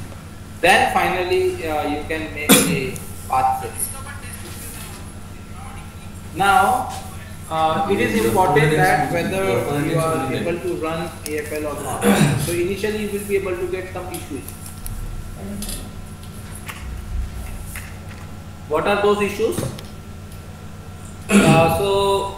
You need to set up the core file first of all. Okay. So for setting up the core file, you need to go into the system files inside the kernel folder. You will get core pattern, one text file is there, core pattern. So there you need to write core word you need to write, okay, so that this particular thing can be let's say handled. Okay, so that is what core dumps. So also you require to find out the hang cases where you can see that sending crash notification to external utilities creates a significant delay between the actual crash and having this information relayed to AFL, okay, which may misinterpret caches as hang. So the test input which are neither crash nor let's say test case, so they are like hang. Also, there may be some issues with the let's say imperfection with respect to your kernel, and it can miss the short-lived process spawned by AFL first. So in that particular situation, you require to fine-tune your CPU frequency, and to do that, you require to go into the CPU folder inside the system and devices folders, and need to apply this eco performance and this scaling governor file you need to set. Okay, go back to original state by replacing performance with on demand or power save. So this scaling available governors also you need to see. So these are some mandatory steps that you need to perform for the very first time, and whenever you reboot your machine. Okay, I will explain you that also, but the slides are with you and you can definitely play with it at any time. Now seeding. As I said that you require something to kickstart with the, let's say, process, right? The fuzzing process requires something. So now you will be able to let's say find out that at least one test input should be supplied so that fuzzing can be started. So how to do that? There will be a folder like any name you can give, let's say test case name. Inside that you create one text file, okay, called as test1.txt or seed.txt, whatever, okay, and enter some meaningful information. This is really very difficult to say that which is good seed or bad seed. Okay, you never know about it. So the huge research is also going on. I will explain you one situation. So what happens if in your program you have like three, let's say, user-defined integers. So in the test file, you require 3 lines with integers. Okay, so it says that the first integer is for the first scanner, the second is for the second scanner, the third is for the third scanner, like that. Now compile and run. So compiling, you have a source code, okay, but compile time it will make the binary. Okay, so ultimately you have binary with you, right, for AFL run. So for compiling, you require to use this command, okay, in the first block, and the second block is to run the let's say AFL. So as you can see here that AFL first minus I and test case. So test case is a folder where you have kept these seeds. Okay, minus O results. It means whatever you are going to run, so those things you are going to store in the result folder. And then executable, that is test instruction, that you are going to, let's say, supply. Okay, and then you are running it. Okay, so now let us consider one program. Okay, and we will see what result we are having. Everything I will reproduce in AFL.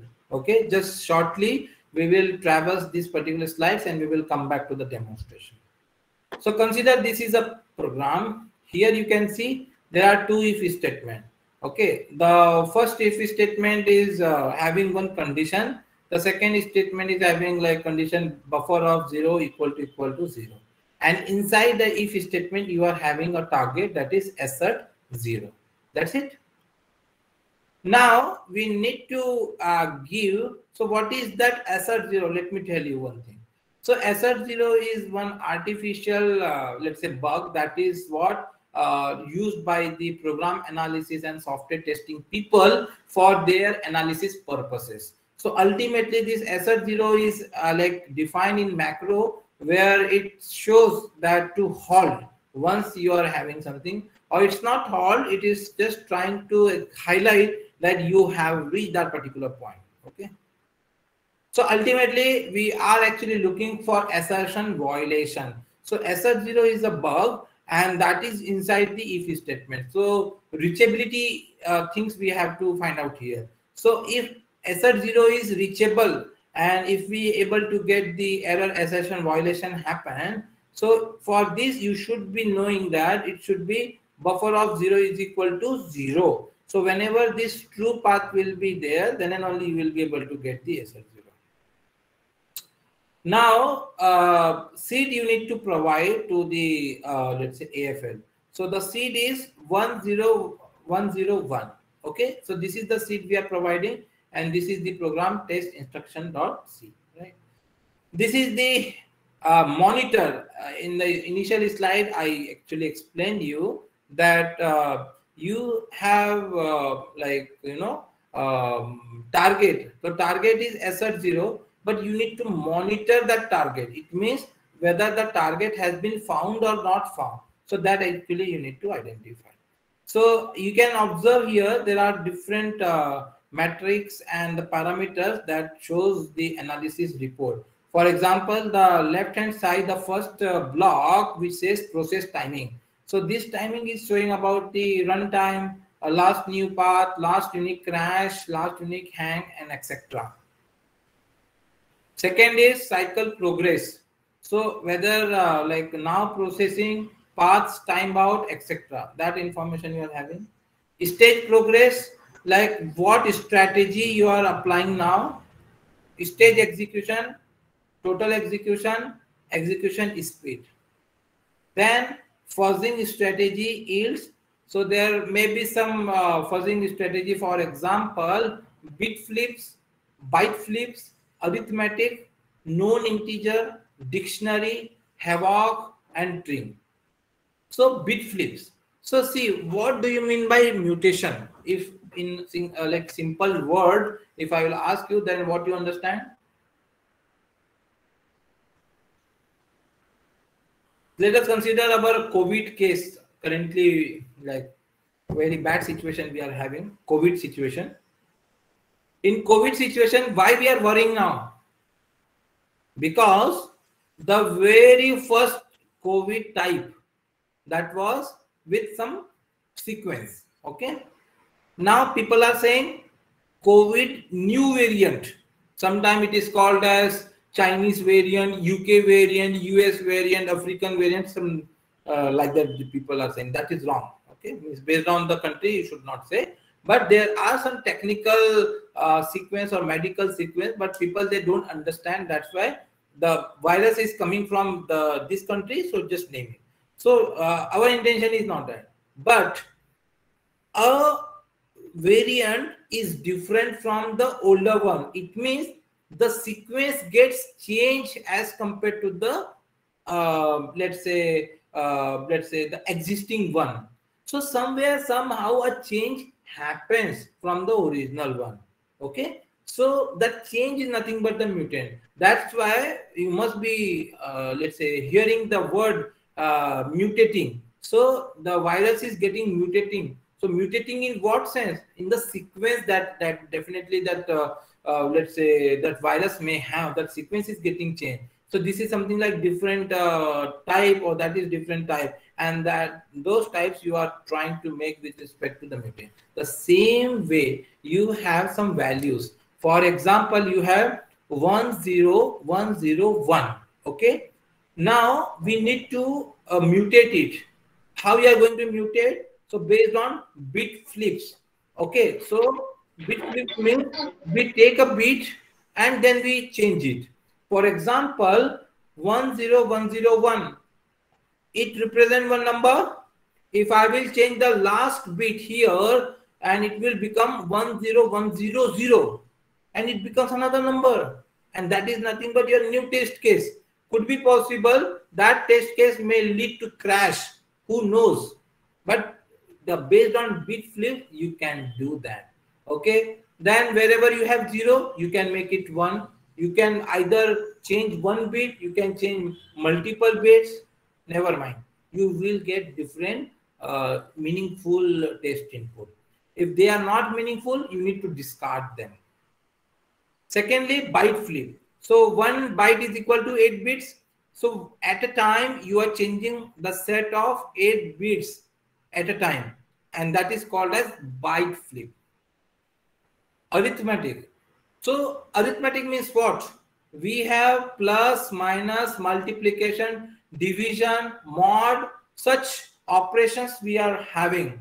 So if we have some numbers, and based on that numbers, if we apply some arithmetic operators, and after making some arithmetic calculation, if some new test input will get generated, so those test input may be useful, and those test cases could lead to crash, and that's why you are required arithmetic strategy. Known integers, some way somehow you are completely aware about the integers, okay, and those integers directly you are taking. Some are dictionary, so some numbers you are making and stored, okay, from the previous learning.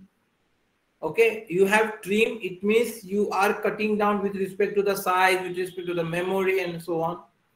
So all these things are important to make or to mutate the existing test input so that new test cases can be generated, and those test cases are leading to higher branch coverage, or let's say the unrevealed crash can be revealed now.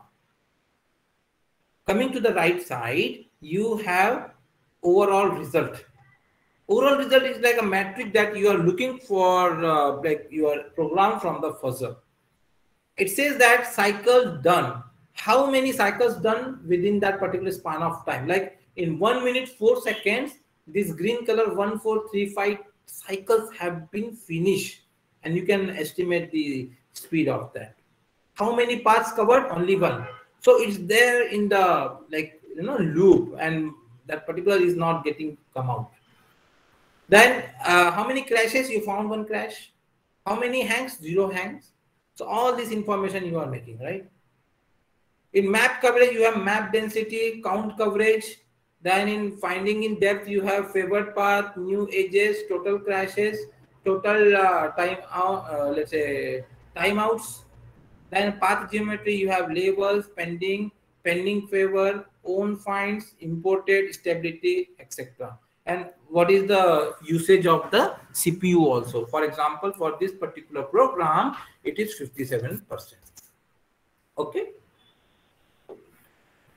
Now, as I said that AFL is not finishing on its own, it's incomplete, let's say, technique. So in that situation, you should be ready to use Control plus C as the killing command to kill the process, or you require to provide timeout of certain amount, like time. So let's say number like 300 second, 60 second, 1 hour, 10 hour, like that. Now it depends on the stopping criteria, like enough fuzzing if you have done, so you can apply. For example, if you are saying that some coverage you wanted to achieve, for example, 85% coverage you achieve for the program, so you stop at that point. So that is what enough coverage is fine. Crashes found. If you are looking for 5 crashes and all 5 crashes have been found, then that is done. Okay. And based on that, like time also, if you have 1 hour of time and you are giving it, then you can stop. Storing result. The newly discovered path or mutated valid test cases are saved in folder that is result queue. This is what actually I was saying you. The test cases you are making and those test cases you are creating, and those test cases are inside the result folder. The hang test cases are saved in results hang. So this hang folder are inside the, let's say, result folder, and this hang, as I said, that because of delay in the the confirmation that whether it is crash or not, so that because of that it is not completely considered as the hang, or it is not like normal test input. So it is in between. So this is called as hash. And if let's say test input is finding the crash, so that is also considered and it is shifted to the crash folder. Okay, so that was the first program. The second program is there's a trial1.c program that I will also explain you. Okay, so here what actually we can see means how exactly the fuzzing can be used. That's what actually I'm trying to explain you. For example, if I want to go for a path sensitive, let's say, coverage. So here you can see that like if I want to see whether it has covered the true branch of X, true branch of A is greater than 5 and true branch of B is equal to 100. So this true and true I want to find out. So I can find out in this way after injecting kappa plus plus in both the blocks. A is greater than 5 and B is equal to 100. Once this particular combination is made, so I can say that I have covered the path true and true. Just you can observe that there are 2 atomic conditions here and one inside other. How many paths can be there? There will be 3 paths. One is true and true. The second one is true and false. And the third one is false, don't care. Okay. So don't care means if the A is greater than 5 is false, then you are now you are not allowed to get into the then body. Okay. So B is 0 and assertion 0 is nothing but the assertion violation happens. So it means once the assertion violation happens for any test input, that is actually crossing this particular line. So this is also important for us, that to how the sequences we are able to make or the locality of the blocks we are able to make. So like that. How to do? So you can see that we have 2 variables here, A and B, and A is equal to 2, B is equal to 95, and now we need to run it. Now the question is that how much difficult it is to get it, how much difficult. So when it comes to B is equal to 100, what is the possibility from the test input I am giving, and if it is not 100, if it is something else, so what is that, and how that particular number is leading to equal to 100, because the equality requires B equal to 100 for sure. Okay, if it is not, then it never will get succeeded. So from 2 to the power 32 test input space, from there you require one value, and that is 100. How exactly you are going to do that? It's very difficult, right? So this is the proof, and I will play also, that if I supply A is equal to 2, B is equal to 95, in that situation I might not get the error in like 5 minutes also. Okay, why? Because B is equal to 100 is required, but in my test seed I have given 95. Okay, so from 95 to 100, it is taking huge time, or let's say the fuzzing is not able to do. Okay, and you can consider that this particular seed is not in favor of the execution. Okay, what we supposed to do?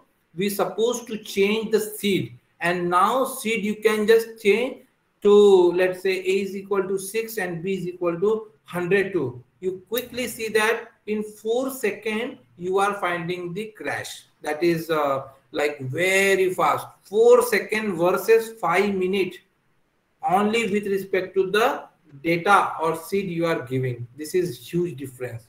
Okay, we will prove it also. So from here the logic comes of like good seed. What do you mean by good seed?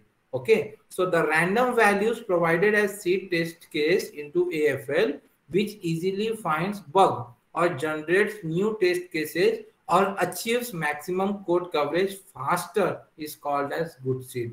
Ultimately we have to provide seed which are better, so that the crash can be found early or higher coverage can be found, okay, or computed with respect to the fuzzing. That is nothing but the good seed. Now for example, in this particular program, seed value is A is equal to 6 and B is equal to 102. That is called as good seed, because in 4 seconds we got the same crash for the same program, but in 2 and 95 we haven't, and that is what the main problem here. It requires good understanding of the program structure. So you see here, I have given the I have given the test input, let's say seed, by looking at that. Okay, there are only two, let's say, condition. One condition I can make it easily to 6, because A is greater than 5 will become, let's say, true for the first instant itself. It requires like not to change anything else. Secondly, B is equal to 100. If I'll give like 102, so it can replace the value of 102 to 100, or let's say -2, some way somehow it will be able to make it, and it is actually happening also. I will explain. Now the second program, that is trial 2.c.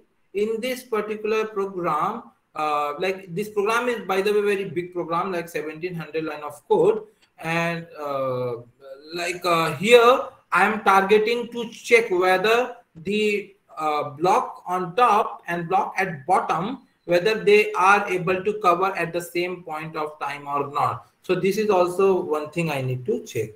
Okay, so here what actually I'm observing, that it is very quickly it is finding in 47 seconds itself, it is finding. Okay, so this is also one important let's say important feature for AFL, that even though your let's say block is on top and one block is in middle, okay, never mind, but you have the marking, and based on that marking you are able to find that, okay, that particular block and this block got made.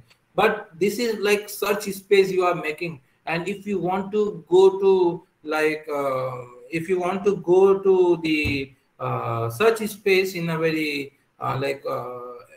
this way, like, you know, entire execution tree you are going to explore, it is something like very huge search space, and here you may not be able to find in that. Now the main is MCDC coverage, that also Dr. Basa explained during the let's say introduction, that MCDC testing is one of the topic. It's practical. Even Rasul also highlighted about MCDC, and hopefully Professor Mahapatra sir will come in afternoon. He will also a little bit brief about MCDC. So myself and Professor Mahapatra and Rasul, we were working in MCDC since a long time. Okay, myself, like since a decade I'm working in this particular domain in MCDC. Okay, and it's very practical. I have seen several different like technique, and we have like developed several technique. And my associated researcher, Ms. Arpita Datta, she also worked in this area a lot, and her masters and in PhD she worked for fault localization, but now she joined like NUS Singapore as postdoc, and there also she's contributing in this domain also. So this is what in a team we were working on this particular direction in MCDC, right? So I wanted to say that MCDC is practical. Whenever people let's say they go for launching the software like for aircraft or let's say missiles and all, so they definitely try to approve these applications. Okay, and without that they may not be able to approve it. So approval means there is a board, they have to verify, okay, whether the application is meeting MCDC requirement or not. Okay, and if it is yes, then and only they will launch it, otherwise they will not. Okay, so it is mandatory to have level A certification for the avionics domain. So now safety critical application. So you have medical domain, you have aircraft, you have like banking sectors and so on. Okay, so everywhere the criticality is there. So when criticality comes, so human lives are involved, let's say, with the application. For example, let us say one aircraft. Okay, so in aircraft there are several softwares. For example, let's say the media player, the software controlling the media player, software controlling the buttons like turn on fan, turn on, or let's say lights, or calling a crew member. Okay, and there may be let's say one software which is controlling some of the important features of the aircraft, and there may be one software which is autopilot that we know, which is controlling the entire aircraft. Okay, and there may be one software which is communicating to ATC. So all these softwares are important. Now you need to decide which softwares are important. For example, communication to ATC is definitely important. Okay, communication to crew members also important, and let's say controlling the entire aircraft is most important. Controlling some features like displaying the fuel or displaying the wind, temperature, all this, less important. Control, let's say controlling the fan, light, less important. Calling to crew members, like passenger will call crew members, less important. Media player, less important. So these are the hierarchies of the applications. Level A should come for the software which is controlling the entire aircraft, because if that software gets failed, entire aircraft will get let's say crash, and all human lives, okay, passengers and crew members on board, like 300 plus, all will die at the same time. It's very critical. 300 lives. Money is different thing, but lives are important with safety critical application. And to make it sure that level A certification is done for such application, you require MCDC as per the standards, and you need to focus on this. So that makes MCDC important. But the question is that whether there are existing tools for MCDC. Answer is yes. But there are several varieties of issues with the existing tools. They are like commercialized, of course, and some of they are not following some techniques, their efficiency, and open source is of course not much. We are very less open source tools. Okay, but there may be some upcoming tools that people can make for MCDC and people can use it. Okay. So for example, like if I want to make MCDC tool with respect to this fuzzing, the same thing can be done with dynamic symbolic execution that Dr. Rasul was saying about it. Okay, that how we made TracerX enabled with MCDC. So this is one example that we can make it. For example, you can see that if this is the predicate, okay, then the sequences that are important for MCDC we are actually making here, right? And for this particular predicate, the sequences we are making here. So such sequences we are annotating in this particular program, and this program will supply to the AFL to show whether the condition written inside the assert is let's say true or false, and that answer actually AFL will give us. You can see here we need to supply some values for the variables, and based on that we are finding out the let's say the crashes here. So there are 3 unique crashes found out of 8. So this is what some percentage we can find out, like in trace data. Okay, and if you can see that Dr. Rasul like mentioned about TracerX, that is dynamic symbolic execution with pruning. Okay, that is also our tool that I'm working on, that particular tool along with Rasul. And CLI is the state of art where TracerX is built on top of CLI. And AFL, that actually I explained in my talk, and I will give the demo as well. And CBMC we have not covered. This is bounded model checking, another state of art tool. So all these 4 are state of art tools for their own like domain. For example, AFL is for fuzzing, CLI is for dynamic symbolic execution, CBMC is for bounded model checking, and TracerX for dynamic symbolic execution with interpolation. Okay, and some programs we ran, and you can see there were 100 targets, and AFL is not finishing on its own, so it's like infinite time we made, but this is timeout of 1 hour, and TD is your target detected and execution happens, and path conditions. This is the time that actually execution time we made. So you can see some of the programs got finished earlier, and these are the detected targets. CBMC is also finishing on some of the programs, and for some of the program it is not finished. And for TracerX, most of the programs got finished and some of the programs not, and these are the detected targets. So these are the results, and we will be able to observe that most of the time TracerX has the best result. Okay, and like we can show that AFL can handle like 18 to 20 decisions in the program in a better way. CLI can handle 24 decisions, and CBMC can handle 35 decisions, but TracerX can handle like 1,000 plus decisions in better way.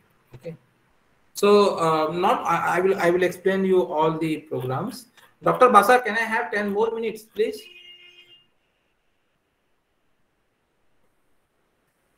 Hello.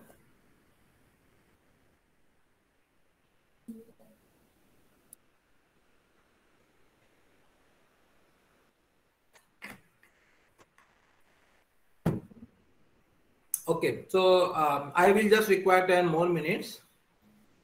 No, Dr. Godbole, you can take some more time, no problem. You can take half an hour, okay. Because Durga sir is... not half an hour, but 10 to 15 minutes, okay? Okay, no problem. You can followed by question and answers. Yeah, okay, no problem. So just confirm me my, let's say these are visible or not. My virtual machine is visible or not, just confirm me, okay? Okay.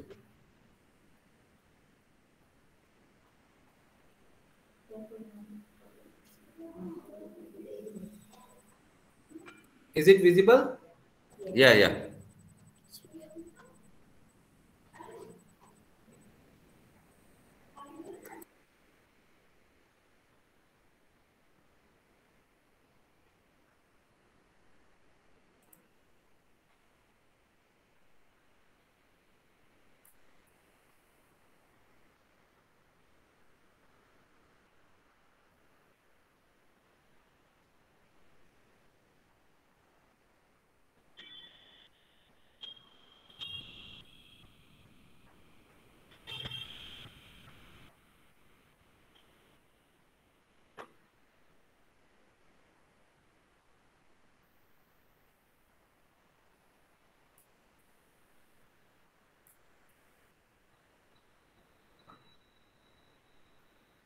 Okay.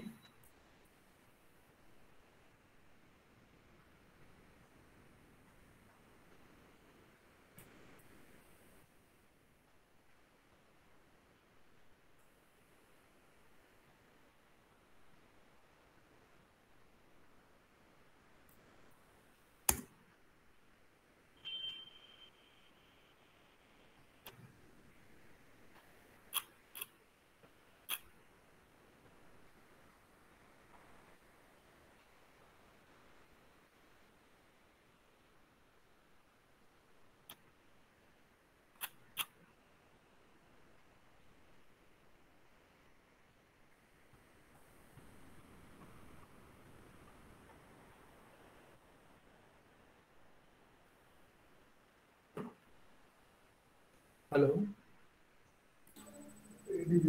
Yeah, Abhishek, I'm in meeting. I will call you later.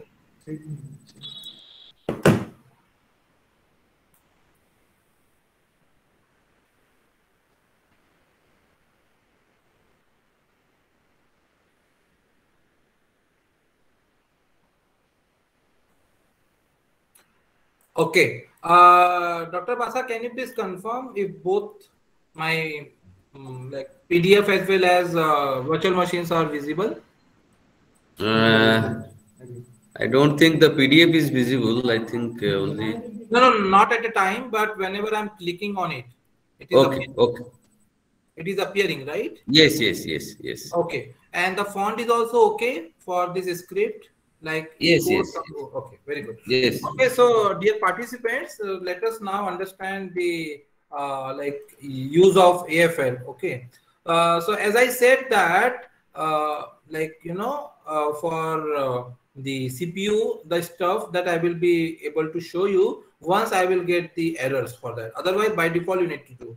So already I assume that my system has this installed AFL, and then I will go ahead. So I will show you from the compile and run, okay, for the programs. All the programs I will rerun, okay. So here you can see that this is the program that we were testing, okay. So this is the program, right? You can see, and you can see that assert 0 is inside the if statement here, okay. Assert 0 is inside there. It means this particular if condition should be true so that I can fire this assert 0 here, okay. So to do that, I require to compile the thing. So I have this script that definitely can be used, but I will be let's say running command by command so that I can explain about the command type also. So let's say AFL GCC. Okay. So here we need to give the let's say test. What is the program name? Test instruct. Okay. .c. Test. So here let's say here you can see that this is the AFL GCC, which is the compiler for AFL, and these are some commands that actually required to use, and this is the source code that actually we are testing, and this is the executable that we are making. Okay.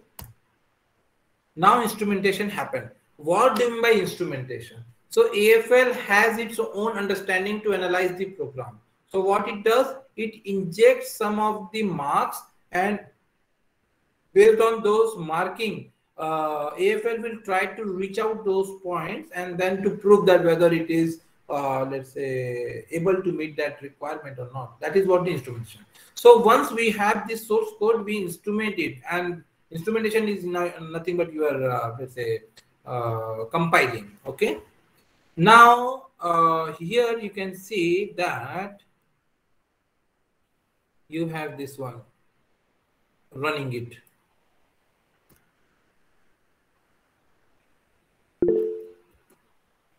So test instruction.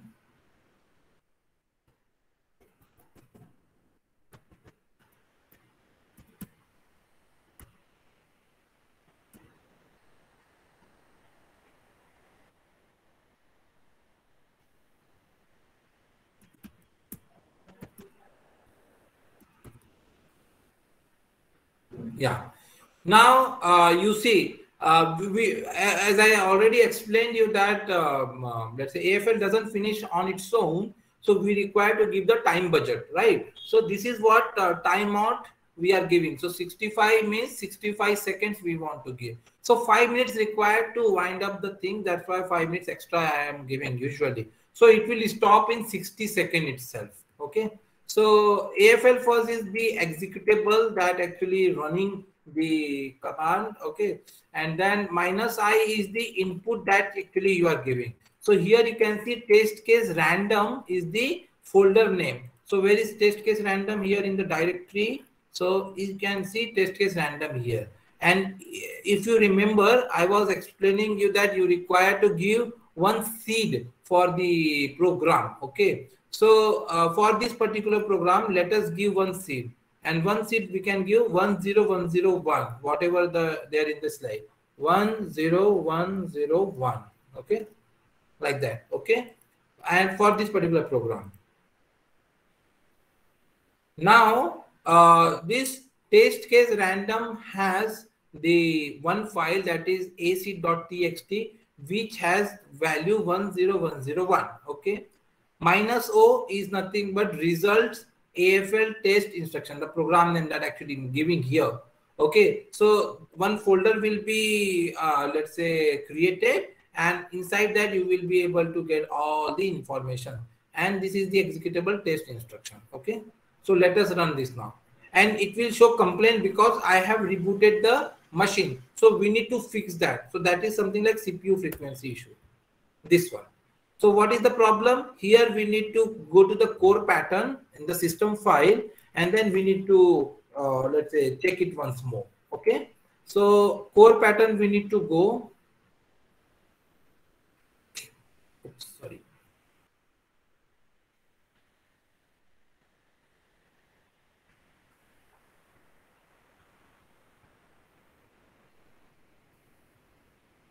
Since it is system file, you need to be you need to use sudo and any editor, whatever you like.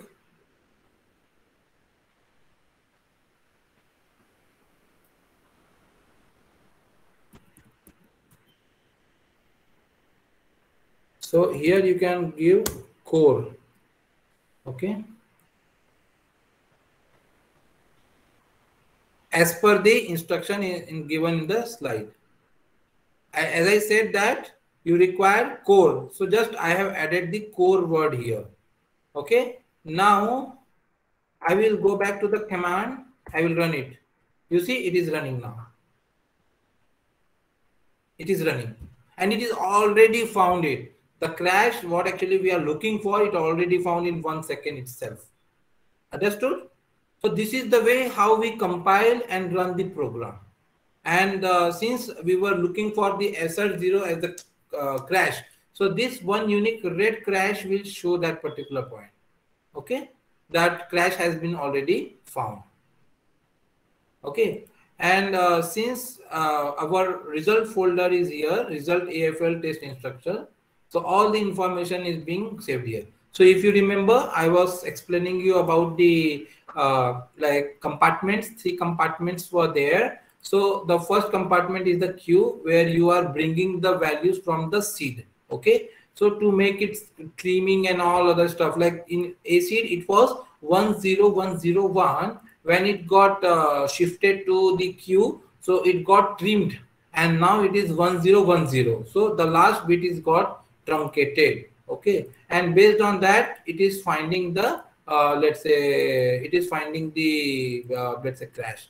And since the crash is already been found, so crash has been found with respect to this particular let's say trimming. Okay, so this is something like created from the seed, and bit flip happened. So bit flip happened for the first bit. So the first bit 1 got 0, and it becomes another test case. Okay, and that test case is leading to crash.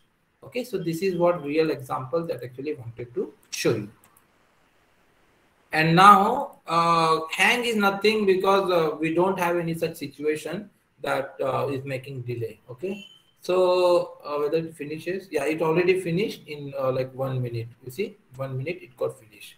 Okay. Now further statistic. So here, like the time stamp that you are making when you start, when you finish, how many cycles done, execution per seconds, total path, okay, and so on. All this information, and what was the command line that actually used, that also you are writing here. Okay. And this is the plot data. So with respect to each time stamp, what are the parameters they are getting updated, that actually you are making, so that based on that you can plot the diagram for your papers and the presentations. Okay, so hope this is understood, that this particular program. Now let us go for the next let's say program. For the next program I have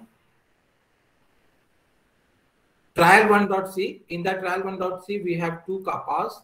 So for example, this one, kappa plus plus, kappa plus plus, okay, and this is the safety condition, kappa is less than 2. Okay, so 2 is less than 2, it is like making the false. Okay, so let us see whether it is finding it or not. But what seed actually we need to give, that actually we have to see. See here, random, yeah, this one. Okay, so here from the slide 2 and 95. Okay, so I should give 2 and 95. Okay, trial1.c and 2 and 95 I have given here. I need to compile it now. Okay, first of all, let me see if any executable already there or not. I should delete. Yeah, there are. So I will delete all these things. Okay, these are the executable from past. Yeah, deleted. So new I will create. So here you can see trial 1.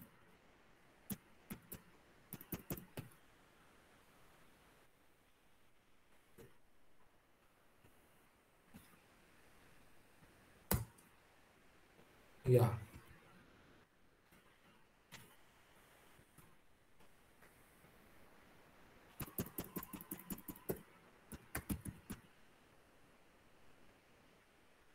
Okay, everything is set now. The executable we compiled, the source code we compiled to executable, and that executable we are giving it to AFL first, and random is already there, and the seed we have provided 295, and test, and the result will be saved here in trial 1. Okay, so I think all set. Let us see now. We will wait for 1 minute, and according to my understanding, we will be not able to get the crash, according to my understanding. But it is fuzzing. If it does some good algorithm in between, like 1 minute, may be found. But as per my analysis and my experience, it is difficult to get the crash in 1 minute, because the search space is huge and you require one value from the entire space, and that getting the value is probability is very less. Okay, so yeah.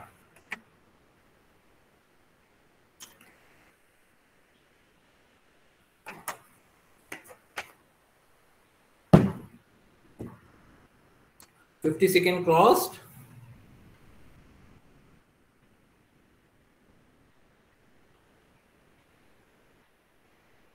Finish. Not found. Okay, so this is what I wanted to say here. So see, here also we have not found, but we have gone for 5 minutes earlier, but right now just 1 minute, because to save our time. Okay, so ultimately the let's say the bug is not been found. That is what my point is. So I will just make it as run 1. Okay, so you can see it created 2 test cases. No crash found, so empty. No hang found, so empty. Okay, yeah. Now as per the slides, as you can see, I need to just change to something like 102 or 6. Okay, so just changing the seed, nothing else. I will not do anything else. So 6 and 102. Okay. Now I need to run it. Same program I need to run with different seed. Okay, and now we will see. As per my understanding, as per my experience, it will find like quite early. Let's see.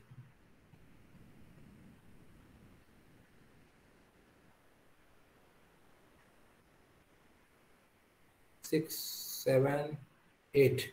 8 seconds we found it. You can see exactly at 8 seconds we got the result. This is what my understanding, and this is what actually I'm saying. Very fast. What we did, just we have made different values to the seed, and that is called as good seed, and that seed actually we have given. It already found it. Okay, still it is running because I am not killing. I have given time budget of 1 minute. That's it. I can exit on error also, but just I want to show it. It's very fast. We waited for 1 minute and here 8 seconds. Even you consider this execution, it is too huge, 5 times, 6 times faster, right? Now let's go for trial 2. Trial 2 is quite a big program. Trial 2. This is the big program. Okay, so here it is 1700 line of code. Okay, and this is from reactive system program. So say 1700, and also the bound is 5. So you can imagine that the execution tree will become very big. But here we can see that assert kappa is less than 2. Okay, so there's the safety system we have to give. Now kappa plus plus. So these are the two places where we are injecting or we are looking for the block. For example, at line number 1403. Secondly, line number 1602. It means there is a gap of 200 and 300 line of code. It's very big. So to do that, what actually it requires? It requires to satisfy this if statement, then increment it. This predicate and then increment it. It is very difficult, very difficult, but it does. Fuzzing can do this thing. Okay, and that is what we can say the path sensitive coverage that we are looking for. Okay, so let us run this one.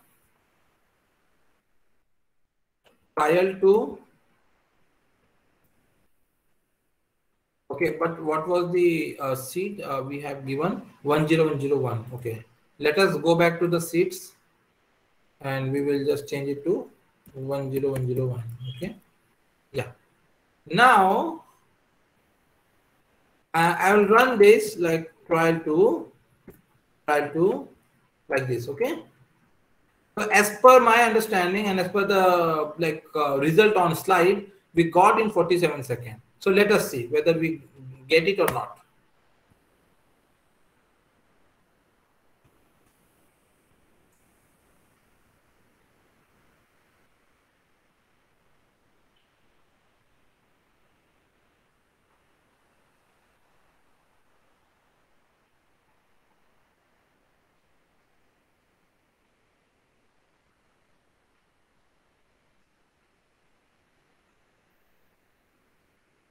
Twenty-three seconds.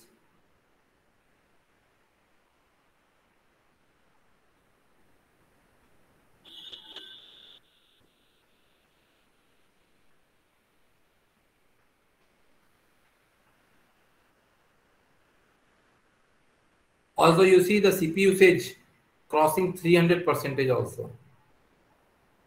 So 47, 48. So it has not found yet.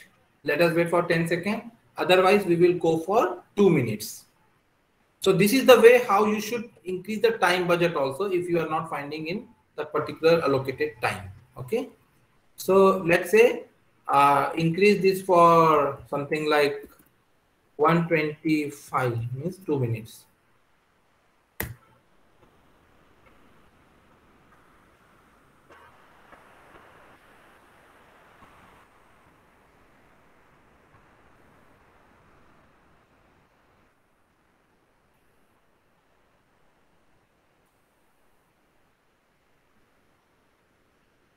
Okay, just a minute.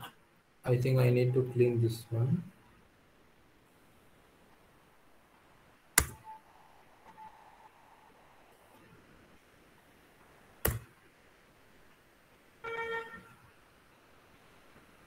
Oops. Just a minute. I think spelling mistake. Huh? Let us wait for 2 minutes. Hopefully it should found fine, because in my previous run it found in 47 seconds. My seats are also same. So hopefully it should find.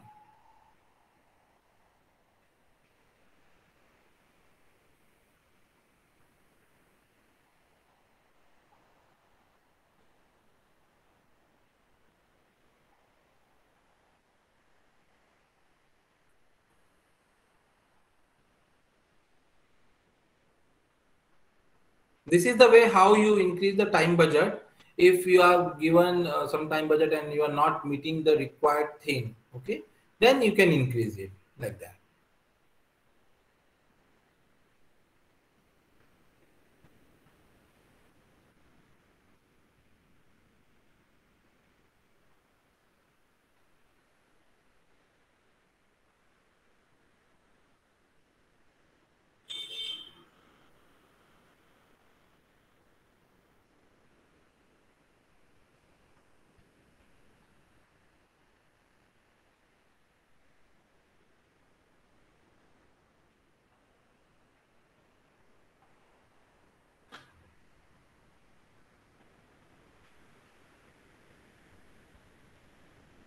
Okay, so let us wait for 30 more seconds. If it is not found, yeah, it found. Okay, it found. So this is what actually, and both are same. You should not worry that 2 units. There were only one crash only, but it is finding from 2 different paths. Okay, but it found in 1 minute 20 seconds. That is what actually I was saying. Just after increasing the time budget, it can, and it is okay. Like sometimes we are running on good computer, sometimes we are running on virtual machine, and it depends on that. Okay, so all these things are same. So do not worry at all for all these things. Okay. Now, like running trial 3.c, where we have like 8 targets. Out of 8 targets, how many targets we've got, and based on that we can decide, right? So let us change the seeds value. So it was something like 5, 100 to 55, 100 to 55, 9988, 9988, 111. Okay. So this is trial 3. So let us run trial 3. Trial 3 dot C and executable. So okay, instrumented properly, and 3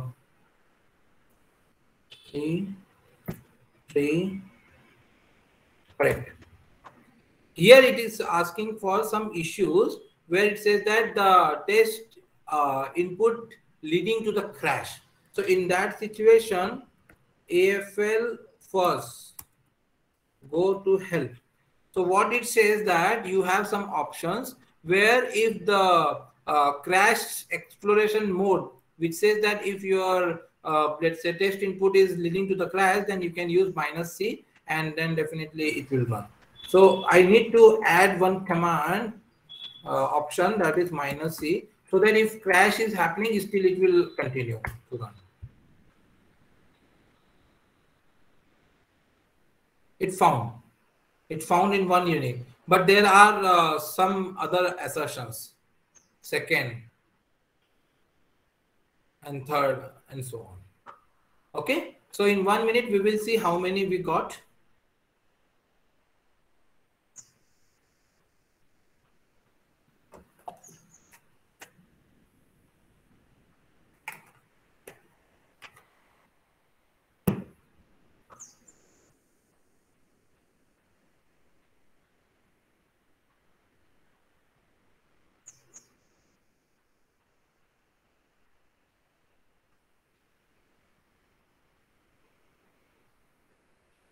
So in my slides, there are 3 unique crashes. So here 2 unique crashes. It depends. Again, it could be slow, so we may get slower. Okay, so if we increase the time budget like 1 minute, 10 minutes, or 20, definitely the numbers will get increased. Okay, so this is what I wanted to explain, and I already explained about this analysis. Thank you very much for listening me, and definitely I'm happy here now to take some questions if you have. Yeah, Dr. Basa, you may proceed. Yeah, thank you very much, Dr. Godbole. It's a tremendous talk. It's full of practical, and I think it will definitely help the researchers who are keen interest towards this area. So may I now open for questions? So anybody, I think one question is there. Yeah. Arpita, do AFL work on data insufficient input? Data insufficient inputs. Yes. Can you elaborate? Ask her to unmute and ask. Means I require some more detailed question. Means what do you mean by data insufficient inputs? Arpita, you can unmute yourself and ask the questions directly.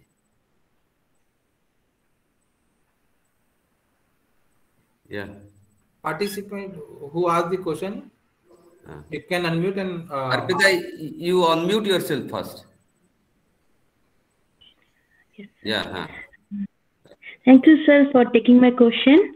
My question is, I mean, that fuzzing and specifically AFL, how it work on, there are different unstructured data we have to work for sometimes. There are many data insufficient, then we have to recognize it with some specific pattern and then structured and then work off for the further process. So my question is that there are some data we get which changes its frequency very frequently, and there are some data which are not properly structured, and there are some unorganized, uneven data. So working on those data, how I proceed with AFL?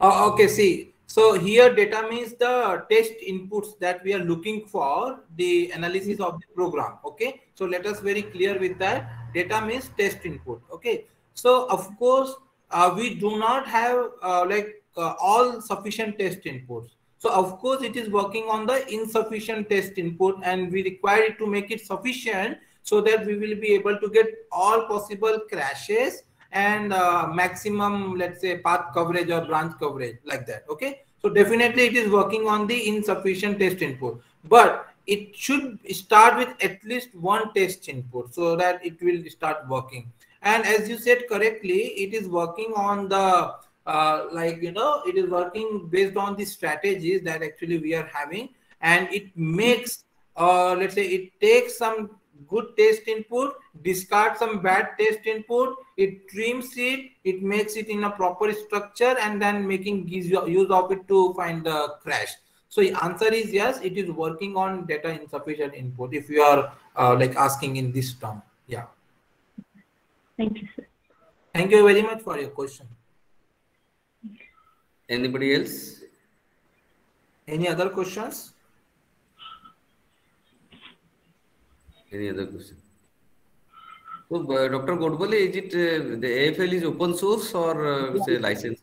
Completely open source, and Completely. since like 20 years people are using, and now like 30 more contributors are there, and Okay. it's a real-time tool that Facebook, Google, and Microsoft, these big companies, they are using it. Okay, so this is really very important tool. That's why I took this topic, so that whoever are willing to go to industry or do research, they can definitely take the advantage of my talk.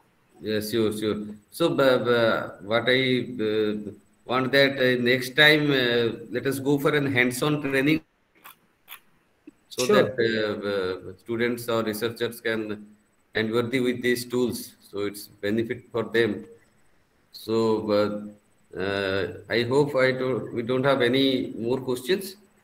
So thank you again, Dr. Godbole. It's a very, very beautiful and informative talk for the researchers and the students from academia.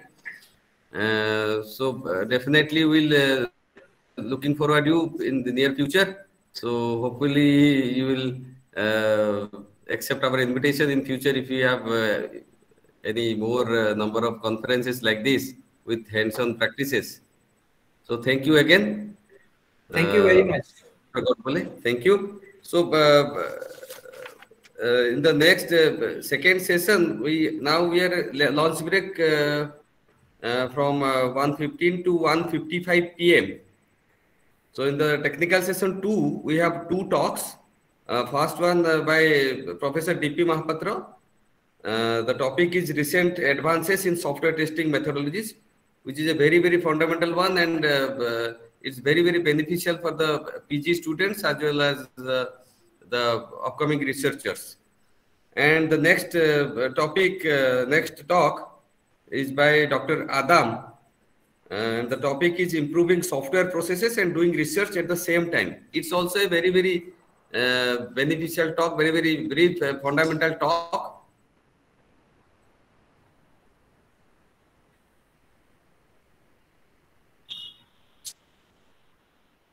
So we'll meet again at 1:55 p.m. sharp. So please do join and enjoy both the talks. Thank you. Thank you very much. Thank you. Bye-bye, Dr. Godbole. Thank you. Thank you very much. See you.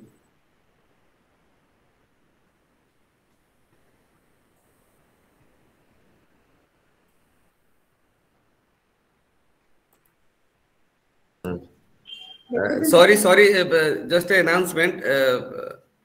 Actually, Professor Durga Prasad Mahapatra sir told me that we will start the talk instead of 2 p.m. at 2:30 p.m. So we'll start the next talk at 2:30. So everybody will join at 2:25 p.m. He has some important assignment, so it's unable to join at 2 p.m. So we'll start our next talk at 2:25 p.m. Instead of 1:55, we'll start at 2:25. Thank you. Thank you. So we can now leave and we'll join at 2:25 p.m. So Godbole sir, if you are comfortable, then you can also join at the time. Sure. I will be there. Okay. Thank you. Thank you. And give some break to participate also. Like 1 hour is sufficient, for lunch break. Yeah. 2 p.m. may not be. Yeah. So that is fine. Yes. Thank you.